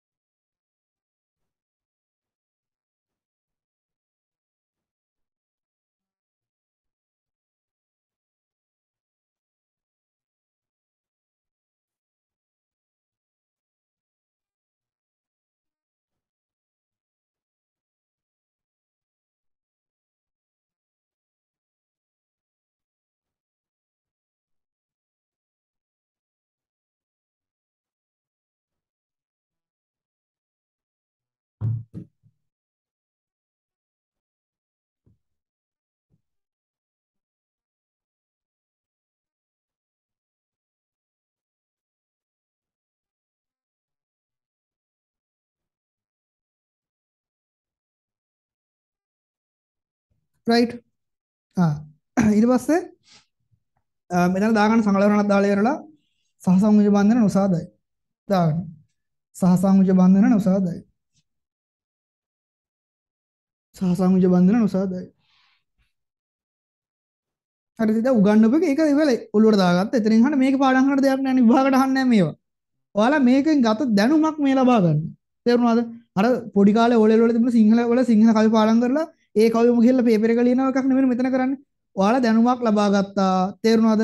ඒ දැනුම ලබා ගන්න යම්කිසි බුද්ධියක් ඔයාලට තියෙනවනේ. නේද? ඔයාලගේ මොලේ වෙහෙසවන්න පුළුවන් නේද? මොලේ වැඩ කැලි ටික දාලා ඉවරලා ඒ දැනුම බුද්ධිය විසින් මෙහෙවලා නේද? ඒ කරලා එහෙම නැත්නම් ඔළුවෙන් ඒක ප්‍රොසෙස් කරලා නේද? අලුත් විදිහට හිතන්න පුළුවන් වෙන්න ඕනේ. ඊට පස්සේ තමයි ඔයාලට කෙමිස්ට්‍රි වල A එකට B එකට ලියන්න පුළුවන් ගන්නට හැදෙන්නේ. තේරුණාද? මම නිතර නිතර මේ කතාව කියන්නේ ඔයාලා මුල් කාලේදී එහෙම නැත්නම් ඔය පොඩි කාලේ පන්තියේ පළවෙනිව දෙවෙනිව වෙච්ච උන් ඉන්නවා වෙන්න පුළුවන්. ඒ ක්‍රමේ හරියන්නේ නැහැ මේ A level වලට. ඒ තිබුණු ගොඩාක් විෂය කාරණා නේද? ඒ කියන්නේ ඔයාලා O level වලට 9S ගත්තා වුණාට ඒ 9S ගත්ත එකේදී A level වලට බලපාන දේවල් උඩරිම ගත්තොත් උනම් ගණන් සහ මැත්ස් එක මොනවද මැත්ස් එක සහ සයන්ස් එක විතරනේ තියෙන්නේ. අනිත් ඒවා වැඩක් නැහැනේ. නේද? ඉතිහාසයේ තිබුණු දේවල් අපිට කෙමිස්ට්‍රි වලට ඕන වෙන්නේ නැහැ. අනිත් විෂයන් වලට ඕන වෙන්නේ නැහැ. තේරුණාද? හැබැයි පොඩි දෙයක් ඕනනම් ගන්න පුළුවන්. ඒ තමයි ඔයාලා O level තනියෙන් කියන්නේ පාඩම් කරලා නේද? පාඩම් තනියෙන් කියන්නේ පන්ති ගිහලා වැඩේ කරගෙන ඉවරලා නේද? ඒ කියන්නේ තමන් පාඩම් කරලා ඒ ගත්ත කුසලතාවයක් තියෙනවා. ඒ තමයි පාඩම් කරන්න ඕනේ විදිහ ඔයාලගෙන් හැදිලා තියෙනවා නේද? අන්නේ හැදිච්ච දේ කෙනෙක්ට ෂණිකව ගන්න අමාරුයි. ඒක වටිනවා. ඒ කියන්නේ ඒ නමයක් ගන්න ඔයාලා වැඩ කරා කියන්නේ පාඩම් කරන්නේ. ඒ කියන්නේ නිකම්ම මේ පොත ඔහොම බලන් හිටියනම හරියන්නේ නැහැ නේද? ඒක වලගාව යම්කිසි අර බයෝ සර්කල් එකක් ඇඟ ඇතුලේ හැදලා තියෙනවනේ ජීවිතාත්මක ගටිකාව කියලා කියන්නේ නේද? පාඩම් කරන ඕන විදිය නේද? රැට මෙන්න මේ ටයිම් එක නිදා ගන්න උදේට නැගිට හැරෙනවා. ඒකල පාඩම් කරනවා. ඒ රටාව හැදලා තිබ්බනේ. ඒක ගන්නම ඉස්සරහට දිගටම කරගෙන යෑමක් තමයි එළවලුදි කරන්න තියෙන්නේ. නමුත් ඒ නමයක් ගත්ත නැති කෙනෙක් අවුලක් නැහැ. එහෙම දුක් වෙන්න එපා. ඒක අපිට හදා ගන්න පුළුවන්. දැන් ටික ටික හදාගෙන යන්න පුළුවන්. අපි දැන් පේපර්ස් එක මම මින් කරනවා. ටියුට් ටික මින් කරගෙන යනවා. ආයෙත් එකම කියන්න ඕනේ. ගිය මාසේ පරමාණු ගුහේ පළවෙනි ටියුට් එක දුන්නා. ඊට මේ මාසෙට අදාළවත් දෙන්න දෙවෙනි ටියුට් එක පරමාණු ගුහේ ඊළඟ මාසෙත් අපි දෙවෙනි පාඩමට අදාළ පළවෙනි ටියුට් එක දෙන්න ගන්නවා. රයිට්. වැඩේ ගන්න කරගෙන යනවා. හරිද? කෙනෙක් මොන පන්තියකට ගියත් ඊට වඩා මම අනිවාර්යෙන් එක ප්‍රශ්නයක් කර වැඩියෙන් කරනවා. ඒක අපි කලින් අවුරුදු කරලා තියෙනවා. සහ ඔයාලට මේ වෙනකොට ඔප්පු වෙලා තියෙනවා. අපි මේ ගිය මාසෙට මම දවස් 8ක් හෝ 9ක් ඔයාලගේ පන්තිය කරා. සතියකට පැය 10ක් සෝරි පැය 5 6 විතර කරලා ලොකු ප්‍රමාණයක් මාස දෙකක වැඩ අපි එක මාසෙන් කරා නේද? සතියේ දවස් දෙක ගානේ කරගෙන ආවා. ළමයි ගොඩක් ඒකට සහයෝග ලබා දුන්නා නේද? රැහැට ඉදි බලනකට පාඩම් කරලා ඉවරලා නේද? අපිත් ඒ වගේ සෑහෙන මහන්සි වෙලා වැඩේ කරගෙන ආවනේ. හරි. එහෙනම් දැන් අපි අලුත් කාරණාවකට යන්න හදන්නේ. පැහැදිලි ලස්සන කතාවක් මෙතන ලස්සන වීඩියෝ එකක් පෙන්වන්න තියෙනවා. ඒ තමයි තව දුරට දැන් ඔයාලා හිතින් ඔළුවට දකින්න නේද? ඔයාලා මුල් පාඩම් වලදී ඉගෙන ගත්තා පරමාණු ඇතුලේ ඉලෙක්ට්‍රෝන, ප්‍රෝටෝන, නියුට්‍රෝන සෙට් එකක් තියෙනවා නේද?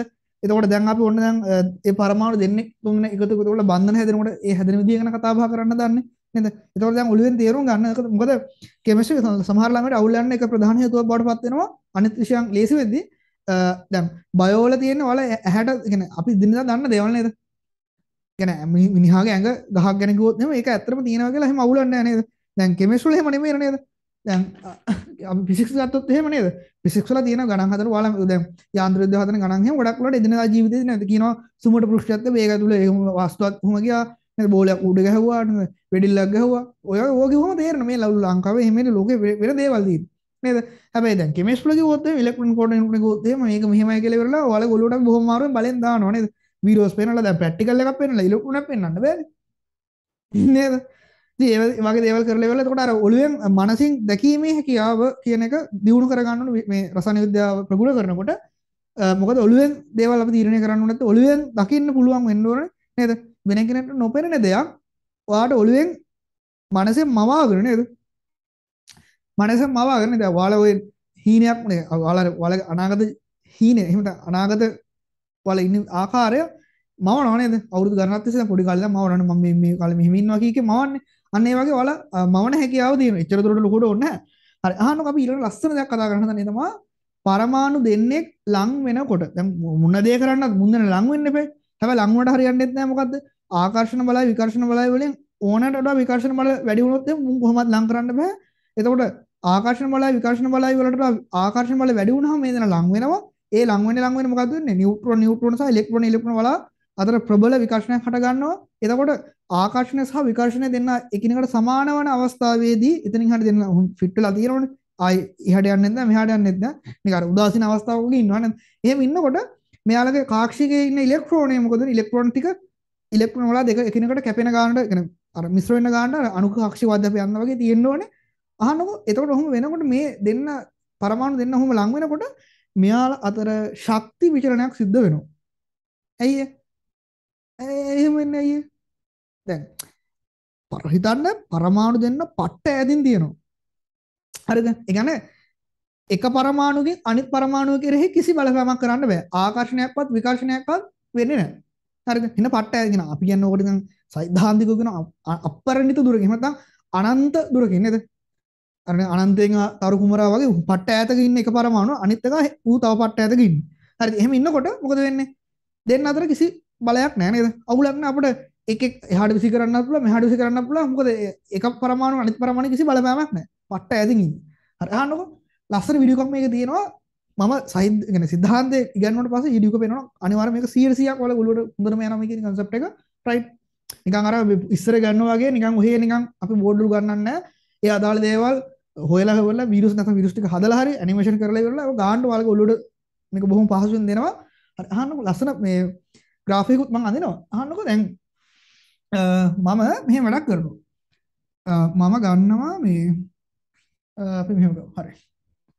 විභව ශක්තිය. right. කෙලින් අඳුන්නේ නැහැ නේද? right. අහන්නකො දරුවනේ මේ හරි. මේකට මම ගන්නවා විභව ශක්තිය. right. විභව ශක්තිය.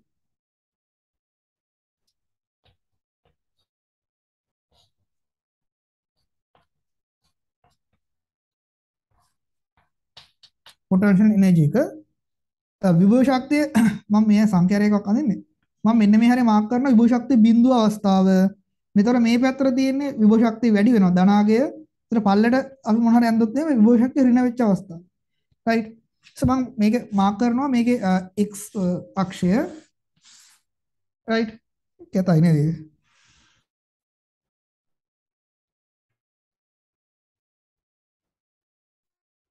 right. මම මාක් කරනවා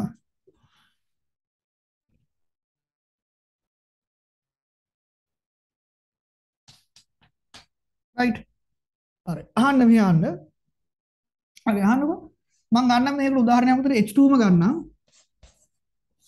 right. H2ම ගන්නම්. මෙන්න මෙතන තියෙනවා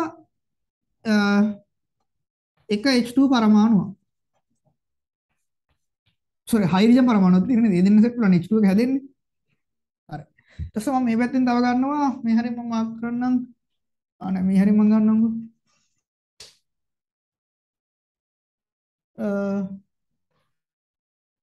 මේ හැරේ මම ගන්නවා.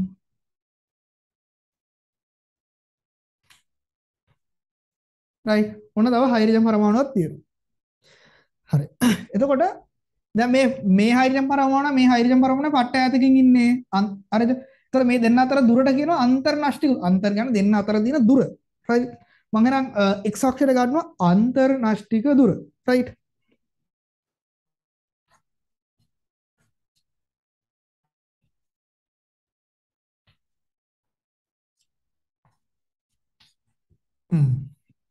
හරිද? අන්තර්නෂ්ටික දුර.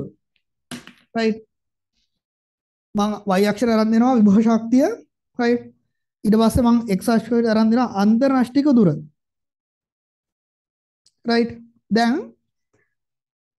මේ පරමාණුවේ පට්ට ඈතින් ඉන්නේ. එහෙමද? ඔව්. ඒතර මේ පරමාණුවෙන් මේ පරමාණුව කෙරෙහි විකර්ෂණ බලයක්වත් නැහැ, ආකර්ෂණ බලයක්වත් නැහැ. ඒක අදාළ නැහැ.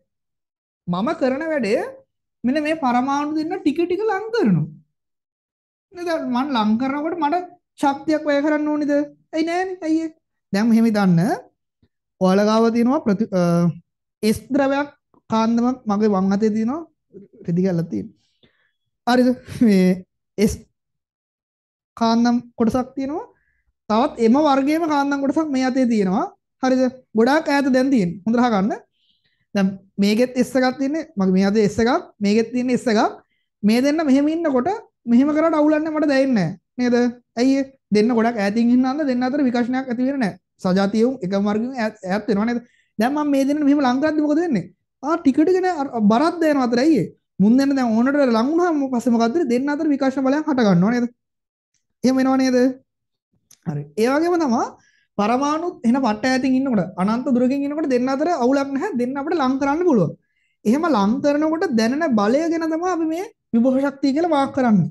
right. එතන මෙන්න මේ හරිය ඉන්නකොට මොකද වෙන්නේ?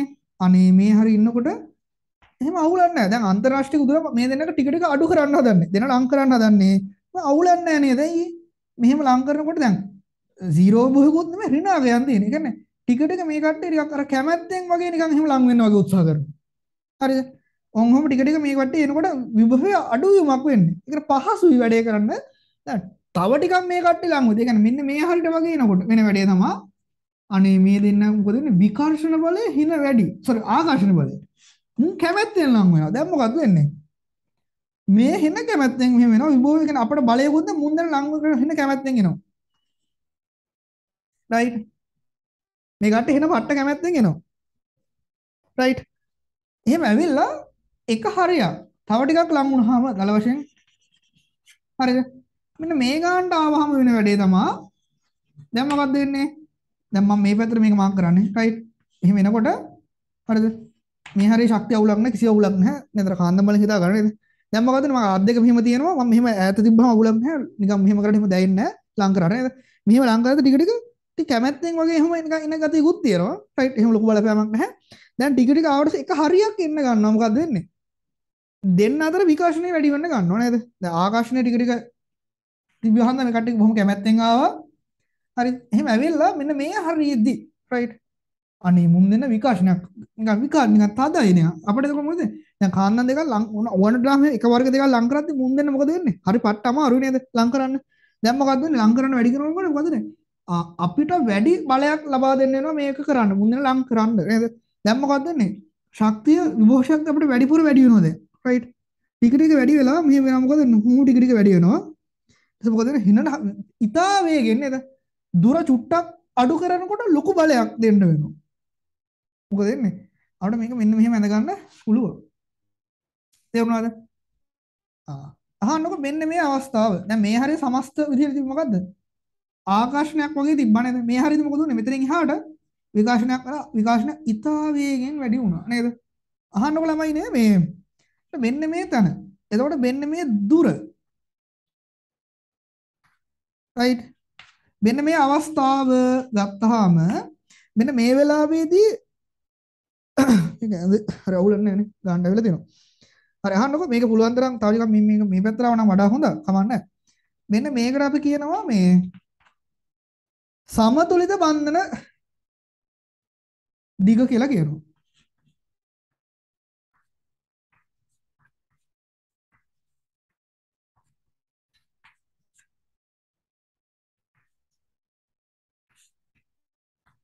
රයිට්. මෙන්න මේ අවස්ථාවේදී ආකර්ෂණ බල සහ විකර්ෂණ බල සමාන වෙනවා.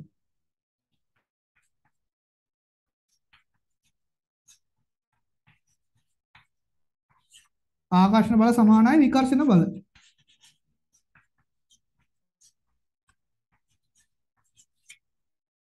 රයිට්.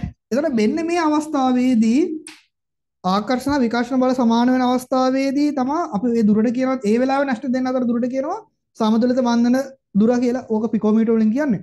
හරි මම ඕන කියන්නම් ඒ දුර normally හරිද? එතකොට මෙන්න මේ වෙලාවේදී අනුකාක්ෂික වාදයෙන් කිව්වා හා සමානව පාක්ෂික දෙන්න මිශ්‍ර වෙනවා නම් ප්‍රතිවිරුද්ධ භ්‍රමණ සහිත ඉලෙක්ට්‍රෝනත් එක්ක ඒ වෙලාවේදී බන්ධනයක් හදනවා. තේරුණාද? ආන් ඒ වෙලාවේදී බන්ධනයක් හදනවා. හරි. ලස්සන මාතෘකාවක් ලියා ගන්න. තව පොඩි දේවල්ට මේ කියලා දෙන්න දෙනවා. රයිට්. ලස්සන මාතෘකාවක් ලියා ගන්න. රයිට්. හරි ලියන්න. සහසංයුජ බන්ධනයකදී ලියන්න. සහසංයුජ බන්ධනයකදී අන්තර්නෂ්ටික දුර අණුව රයිට් ලියන්න. සහසංයුජ බන්ධනයකදී අන්තර්නෂ්ටික දුර අණුව සහසංයුජ බන්ධනයකදී අන්තර්නෂ්ටික දුර අණුව පරමාණු වල විභව ශක්තිය විචලනය. රයිට්. පරමාණු වල විභව ශක්තිය විචලනය. හරි ආසම වැඩි ටික කරලා යන්න. පරමාණු වල විභව ශක්තිය විචලනය. මම ලස්සන වීඩියෝ එකක් පෙන්වන්න යන්නේ. ඊට පස්සේ තව ටිකක් ඔයාලා ඔළුවට හොඳට ගියාට පස්සේ තමයි මේක අඳින්න දෙන්නේ.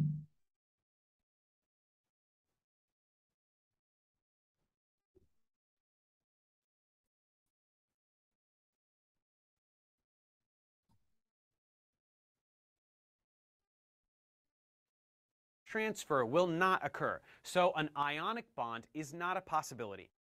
අපිට Now ඕන let's ටික take ඕන a බලන්න. look at this diagram, හරි. which සෝක බලන්න ළමයි මේ potential energy of the මොකද වෙලා තින්නේ? අර හයිඩ්‍රජන් දෙක ගන්න distance between the atoms තියෙනවා. අර zero energy එක තියෙනවා. y අක්ෂයේ තියෙන energy එක joule වලින් x එකේ තියෙනවා internuclear distance එක තියෙනවා. අන්න බලන්න හයිඩ්‍රජන් පරමාණු දෙන ලඟ වෙනකොට මොකද වෙන්නේ? කැමැත්තෙන් ලඟ වෙනවා නේද? ඒ දෙන කැමැත්තෙන් ලඟ වෙලා ටික ටික මොකද වෙන්නේ? හොඳට බලන්න. To interact with the proton of the other hydrogen atom.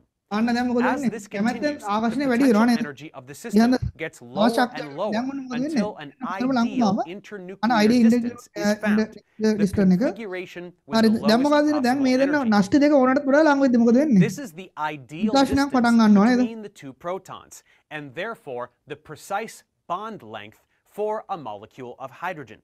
right This හොඳට බලා ගන්න. decrease in potential energy occurs because each electron is සාමාන්‍ය interacting with පිකෝ both metre protons, 74ක් වගේ තමයි and ඔය this is a distance එක තියෙන්නේ. stabilizing and therefore energetically favorable situation. However, if we continue to push the protons together, things become less favorable due to cumulative proton-proton repulsion and electron-electron repulsion, නේද?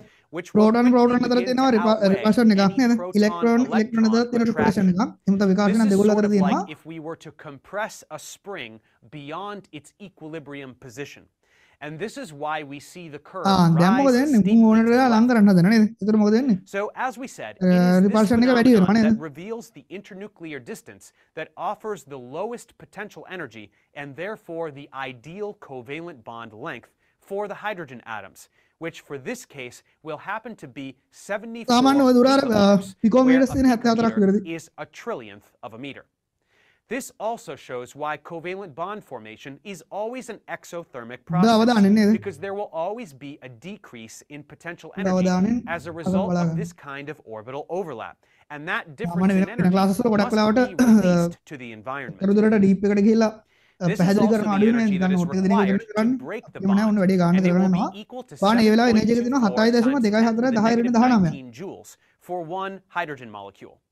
That's a very tiny energy. 7.2 but multiplying by 10 Avogadro's number gives us the energy required to break the covalent Joule bonds තියෙනවා නේද? in a mole of hydrogen molecules. ඔය And that මවුල will be ඕනේ මවුලයක් 4.36 නම් ඒක අපි times 10 to the 5 6.2 10 ගුණ කරන්න joules, ඕනේ. which becomes quite හරිද? significant. අපිට ඒ වගේ දෙකක් නම් 7.2 In this 10 way, we can 19 look at දෙකකින් ගුණ any කරලා ඉච්චර දුර covalent ඕනේ නැහැ. bond in a slightly more sophisticated way. හරි.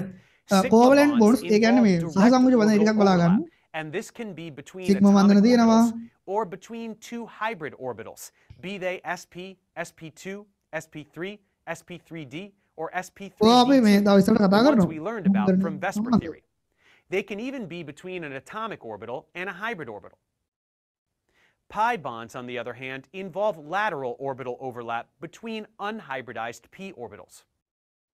But no matter what the case, for any covalent bond, there is some kind of orbital overlap, and the pair of electrons will inhabit the overlapping region.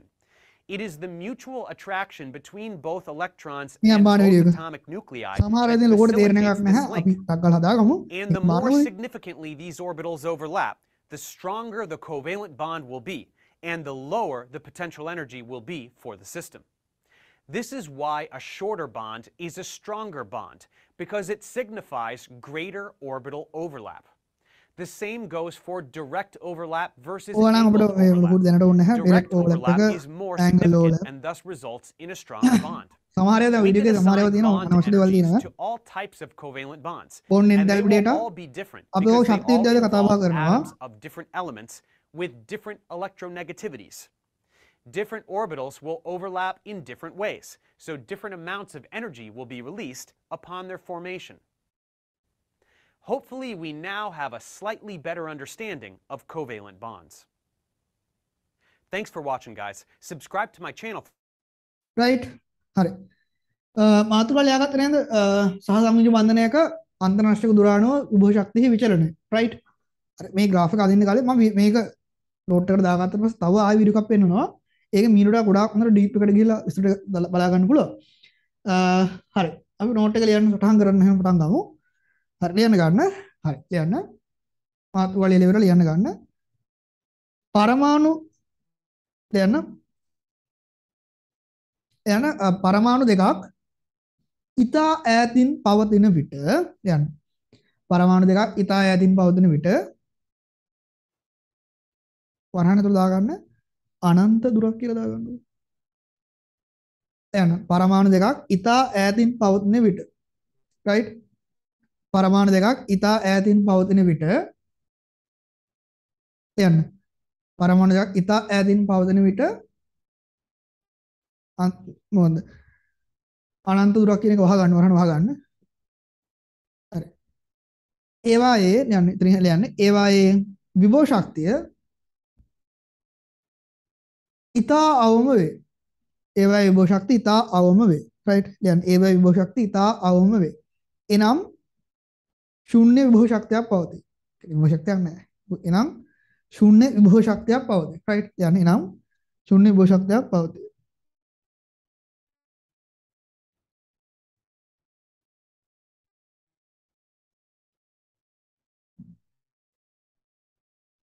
හරි ඊළඟ ස්ටාම අක දාලා යන්න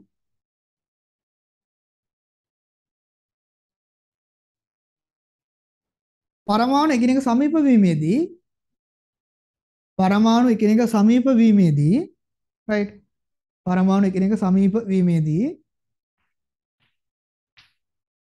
එන පරමාණු එකිනෙක සමීප වීමේදී විභව ශක්තිය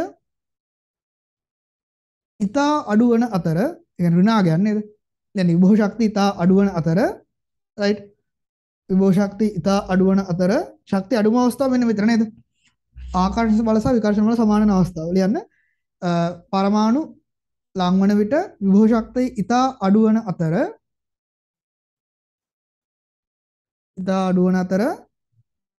විභව ශක්තිය සහ sorry විනේ ගන්න යන ශක්තිය පරමාණු ලං වන විට විභව ශක්තිය ඉතා අඩු වන අතර ආකර්ෂණ බල සහ විකර්ෂණ බල සමාන වන අවස්ථාවේදී මෙන්න මෙතන නේද?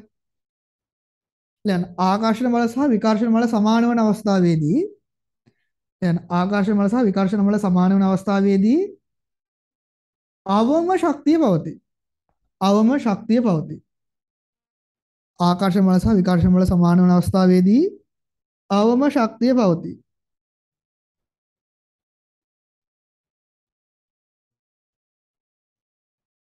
right දැන් මොකද වෙන්නේ මෙන්න මෙතනට ආවා තව ටිකක් අපි මේ කට්ටිය ලං කරනවා දැන් මොකක්ද වෙන්නේ ඉලෙක්ට්‍රෝන සහ ප්‍රෝටෝන විකර්ෂණයක් පටන් ගන්නවා නේද එතකොට දල වශයෙන් මේක ගත්තොත් එහෙම නෂ්ටික දුර ශුන්‍ය වෙනවා නම් එහෙම කරන්න බෑ ලේසි එහෙම වෙනවා නම් මේකනේ අර එහෙනම් පිපිරීමක් වගේ නේ ලොකු එනර්ජි එකක් දීලා මෙතන හරිය ලං කරන්න නැත්නම් ඉතින් කිසි දවසක එකට ලං කරන්න බැරි වුන් ලං කරන්න බෑ අපිට ලොකු ශක්තියක් දෙන්න වෙනවා නේද හරියන්න අන්තර්නෂ්ටික දුර තවදුරටත් අඩු වන විට ඊළඟ ස්ටාප් එකක දැන් අන්තර්නෂ්ටික දුර තවදුරටත් අඩු වන විට අන්තර්නෂ්ටික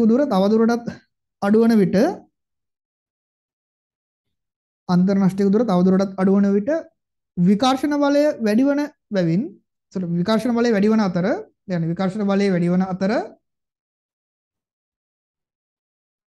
විභව ශක්තියද ඒ නිසා වැඩි වේ විකර්ෂණ බලය වැඩි වන අතර විභව ශක්තියද ඒ නිසා වැඩි වේ right විභව ශක්තියද ඒ නිසා වැඩි වේ right විභව ශක්තියද ඒ නිසා වැඩි වේ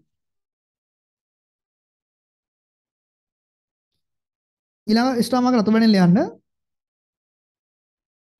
අන්තර්නෂ්ටික දුර right ලියන්න අන්තර්නෂ්ටික දුර ශූන්‍ය වන අවස්ථාවේදී මෙන්න මෙතන නේද ශූන්‍ය වන අවස්ථාවේදී ශක්තිය අනන්තයක් වේ right ශක්තිය අනන්තයක් වේ right හරි ඔක අඳින්න ගන්න එඳ ගන්න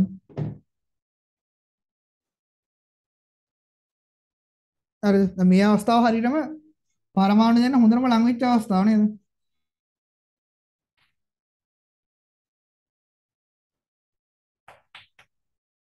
හරි මේ හරිය ඕන අපිට ගන්න පුළුවන් එක උඩ එක ඉන්නේ නේද එක පරමාණුක් උඩ අනිත් පරමාණු කියන්නේ දුර අඩු වෙලා 0 වෙන්න මේ අන්තර්නෂ්ටික දුර. හරි අහන්න ඔයාලා මාක් කරනකොට මේක විභව ශක්තිය දාගන්න මැද බිඳුව තියෙන්න ඕනේ. යට අපිට ඍණ පැත්තේ ඉඩ තියෙන්න ඕනේ මේක අඳින්න. අර වීඩියෝස් වල නම් ඍණ තිබුණ නැහැ. ඒ කියන්නේ මේ විදිහට නේ ප්‍රස්තාර තිබ්බේ. පොඩි වෙනස්කම් තියෙයි කවුලක් නැහැ. මම ඇදලා දෙනක හරිය.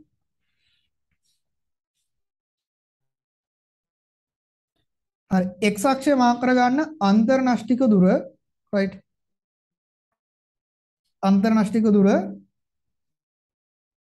y අක්ෂය මාක් කරගන්න විභව ශක්තිය දාගන්න y අක්ෂය විභව ශක්තිය right විභව ශක්තිය හරි මෙතනින් දාන හයිඩ්‍රජන් පරමාණුව එතනින් දාන හයිඩ්‍රජන් පරමාණුව ඊට පස්සේ එතනින් ඔහොම මෙහෙම අපි අඳගෙන ඉන්නකොට මෙන්න මෙතන හරි ඒකට පහලින් මාක් කරන්න මෙතන පටන් ගන්න right හරි ඊට පස්සේ පරමාණු ජාම ටිකට ලං කරනවා හරි මේක ඇඳගෙන ඉන්න මේ පැත්තට ඔහොම ඇඳගෙන ඉන්න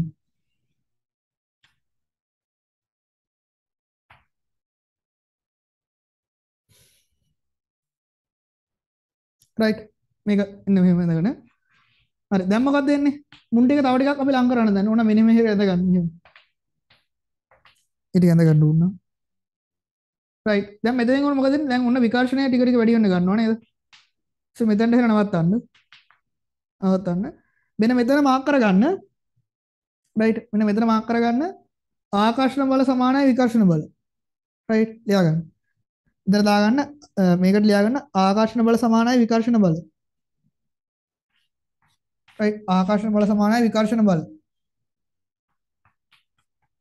right මේ දුර මාක් කරගන්න සමතුලිත බන්ධන දුර නැත්නම් දිග දුර කිව්වම කැතයි නේද ඒක නිකන් ඈතයි වගේ නිකන් දුර කිව්වම දිග කියලා දමු නේ කොට වගේ පොණු එකක් අපේ ඇඟට හැංගෙනවනේ සමතුලිත බන්ධන දිග ඒකෝනම් දාගන්න දල වශයෙන් 74යි පිකෝමීටර හින්න චූටි නේද පිකෝ කියනව දන්නව නේද ඔයාලා දන්නවනේ මේ වගේ දර්ශකයන් හිම දැන් නැනෝ කියලා කියන 10 ඉරන 9 නේද පිකෝ කියන 12 නේද එන්න ලොකු පොඩි ප්‍රමාණයක් තියෙනවා right හරි ඒ ටික හරි ඔන්න මේ වෙලාවේ සාමාන්‍ය ඉමේජ් එක තියෙනවා 7.2යි 4යි 10 19ක් විතර තියෙන එනවා එකක් දාගන්න හරි වැඩ කරනව මම කියන්න කලින් ඔයාලා ලියා ගන්න නෝට් එකට දාන්න නැහැ කියලා දන්නවනේ ඒවා මේ ඕනේ නැහැ ඒවා අමතර කරනවා මම කියන්නේ right හරි දැන් මෙතන අපි ඉන්නේ දැන් මොකක්ද මුන් මේකත් ඔන්න මාක් කර ගන්න එකක් පැහැදිලිව අපිට අඳින්න බෑ ඉතින් නේද අර එක උඩ එක තියෙනවා ඉතින් ඇඳලා ඉතින් එකක් ඇඳලා ආයෙ එක උඩ ඇඳනම ඊළඟ පිටුව පරමාණු ගිහින් හිටි ගිහිල්ලා එච්චර තද කරලා ඇඳලා ඉවරලා මම දන්නවනේ ළමයි කියන්නේ හරි ඒක හරිය නිසා මෙතන මෙහෙම දාගන්න ඕනනම් මෙතන එකක් ඇඳලා එකක් ඔයාලා මේ පාට පෑන් දෙකකින් අරන් ආවන ලස්සන නේද වැඩි කමන්නේ මේ වෙලාව දාගන්න ධන මේ වෙලාව දාන්න ඍණ right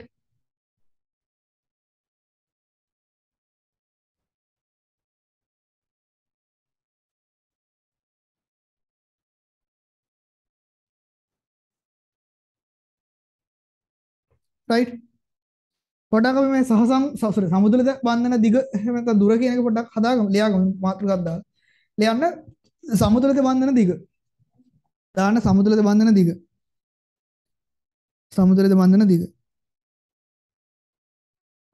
right ලියන්න සමුද්‍රද බන්ධන දිග ලියන්න පරමාණු දෙකක් අතර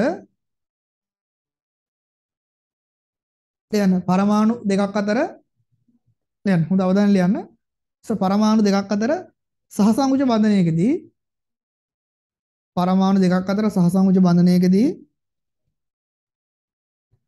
පරමාණු දෙකක් අතර සහසංයුජ බන්ධනයකදී ලියන්න පරමාණු දෙකක් අතර සහසංයුජ බන්ධනයකදී විභව ශක්තිය අවම වන අවස්ථාවේදී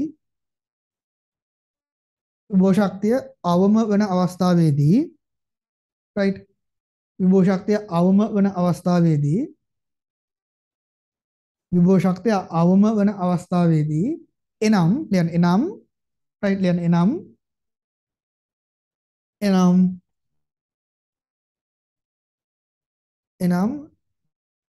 ආකර්ෂණ බල සහ විකර්ෂණ බල සමාන වන විට ආකර්ෂණ බල සහ විකර්ෂණ බල සමාන වන අවස්ථාවේදී එනම් ආකර්ෂණ බල සහ විකර්ෂණ බල සමාන වන අවස්ථාවේදී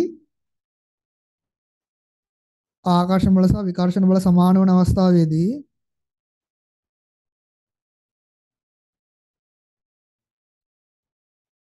පරමාණු දෙකෙහි අන්තර්නෂ්ටික දුරයි පරමාණු දෙකෙහි අන්තර්නෂ්ටික දුරයි නේද? පරමාණු දෙකෙහි අන්තර්නෂ්ටික දුරයි. පරමාණු දෙකෙහි අන්තර්නෂ්ටික දුරයි.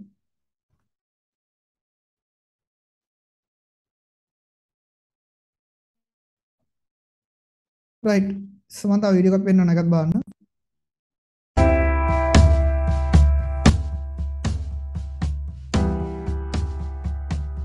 හරි ඔය වීඩියෝ එකක් බලන්නකො මේ potential energy was in a nuclear discharge එක A හා B කියලා උන අරගෙන තියෙනවා.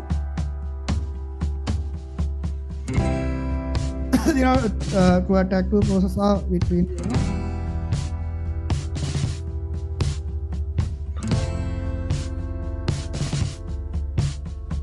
ආයෙත් කොට පැහැදිලි කරන්න යන්න දැන් තේරෙනවද මොකද අනේ තියෙන විකර්ෂණ බල ටික තියෙනවනේ විකර්ෂණ ෆෝස් ටික තියෙනවා 2 නියුක්ලියස් සහ 2 ඉලෙක්ට්‍රෝන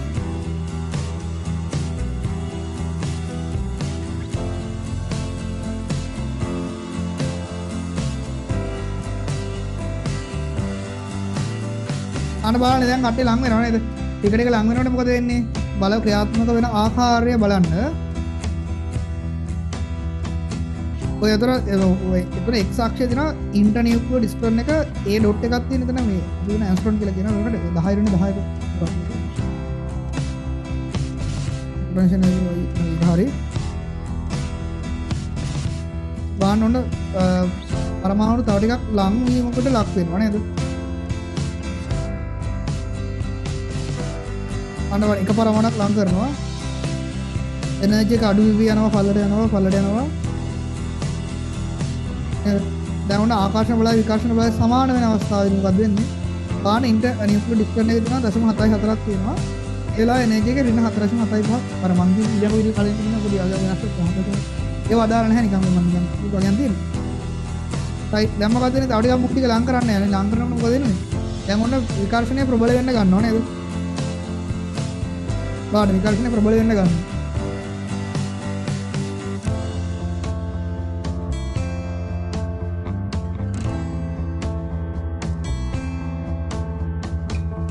එතනින් හාන වීඩියෝ එක ලොකු දේවල් ටික ගන්න නිකන් බලන්නකො ඉතින් නවන්නේ බලන්න පුදේවල් මොකද දැන් මොකද අපිට දැන් ෆිසික්ස් වලදී තියෙන ෆ්ලැට් එක අල්ල ගන්න කරලා උඩ පැනලා ඉන්න විකාරයක් කරලා නේද ස්ටේජ් එක උඩ මොකද දෝලන තරංග වලද බෙල් වල දාගෙන හරි දෝලන වෙනදී පෙන්වන්න පුළුවන් අපිට කෙමිස්ට්‍රි වලදී එහෙම කරන්න බෑ ඕක ලැබ් එකකට ගිහලා බලන්නත් බෑ නේද බන්ධන ක්‍රියාත්මක කරන ආකාරය අපිට බලන්න බෑ නැහැට පේන්නේ ඉතින් එතකොට අපි ඒක මනසින් දකින්න ඕනේ නේද ඉස්සර කාලේ එහෙම නම් දැන් සමහර පන්තිවලම සාමාන්‍යයෙන් ඕක පෙන්වන්නේ නැහැ ඉන්ෆෝමේෂන් එක පෙන්වන්නේ නැහැ හැබැයි ඔන්න අපි නම් එහෙම නැහැ වැඩේ ගානට කරගෙන යනවා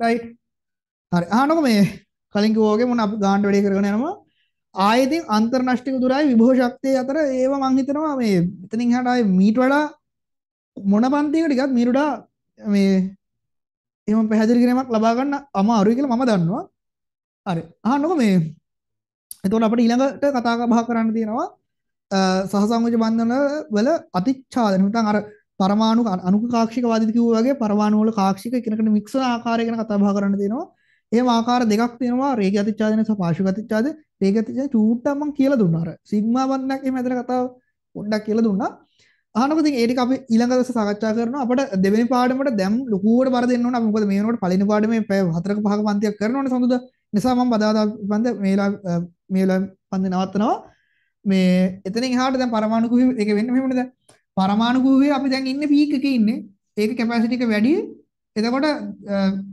ව්‍යවසා බන්ධනයේ කැපැසිටි චුට්ටක් අඩුයි නේද දැන් මුල්ම හරියේදී දැන් ටික ටික වෙන්නේ මොකද්ද පරමාණු කුහුවේ ධාරිතාව අඩු වෙනකොට ව්‍යවසා බන්ධන නැගලා ගන්නවා මේ පැත්ත නේ එතන මේ මාස අවසන් වෙනකොට පරමාණු කුහුවේ සම්පූර්ණ පාඩම අවසන් කරනවා මම ඊට අමතර පන්ති හැර දාලා ඉවර අවසන් කරනවා කොහොමත් ඒ වැඩේ ඒකම මේකේ තියෙන බහුවර්ණ 250ක විතර සාකච්ඡාවක් තියෙනවා. ඔයාලා ඕනම් බලන්න කරලා තියෙනවද නැද්ද කියලා.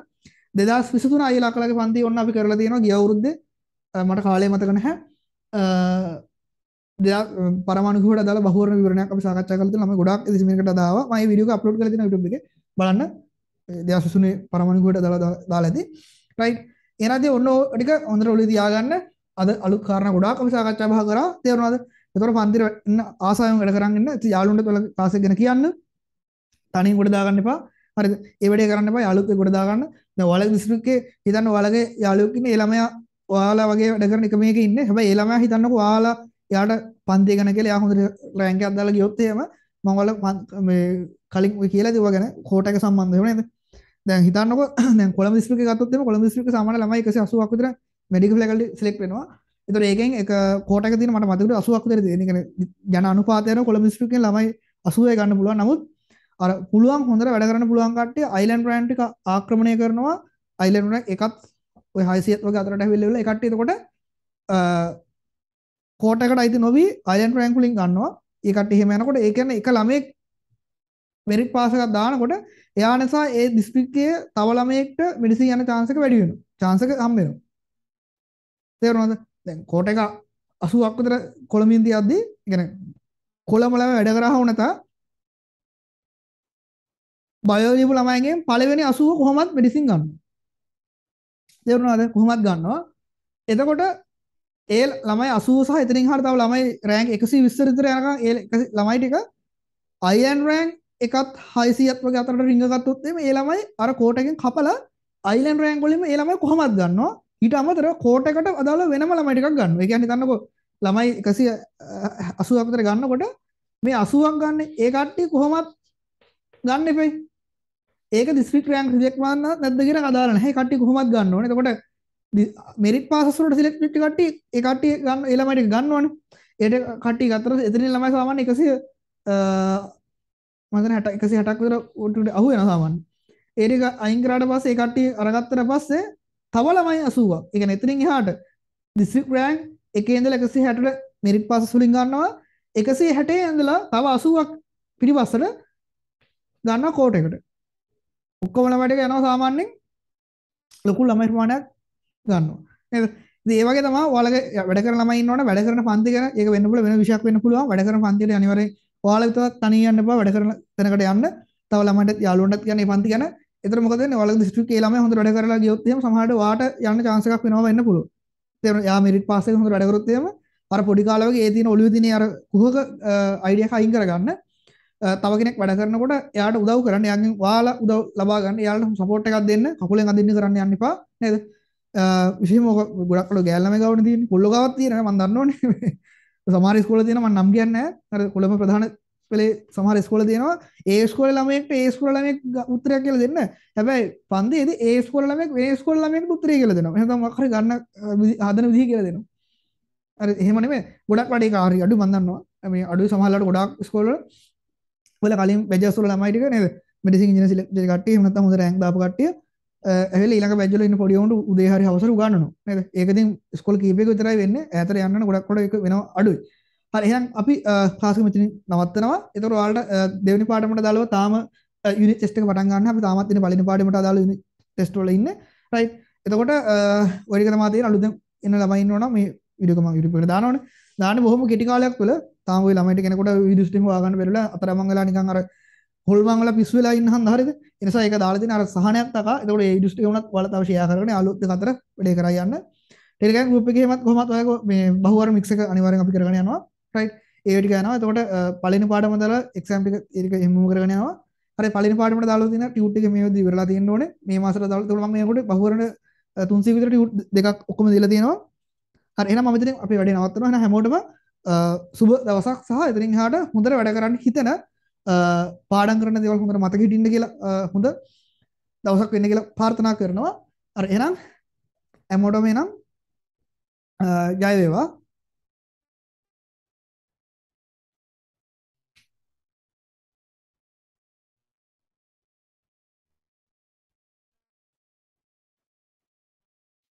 ඔයාලා මොනවද ප්‍රශ්නයක් තියෙනවා නම් මේ කතා කරන්න නැත්තම් chat එකට මේ දාන්න එහෙනම් වෙයි නම් මේ WhatsApp message එකක් දාන්න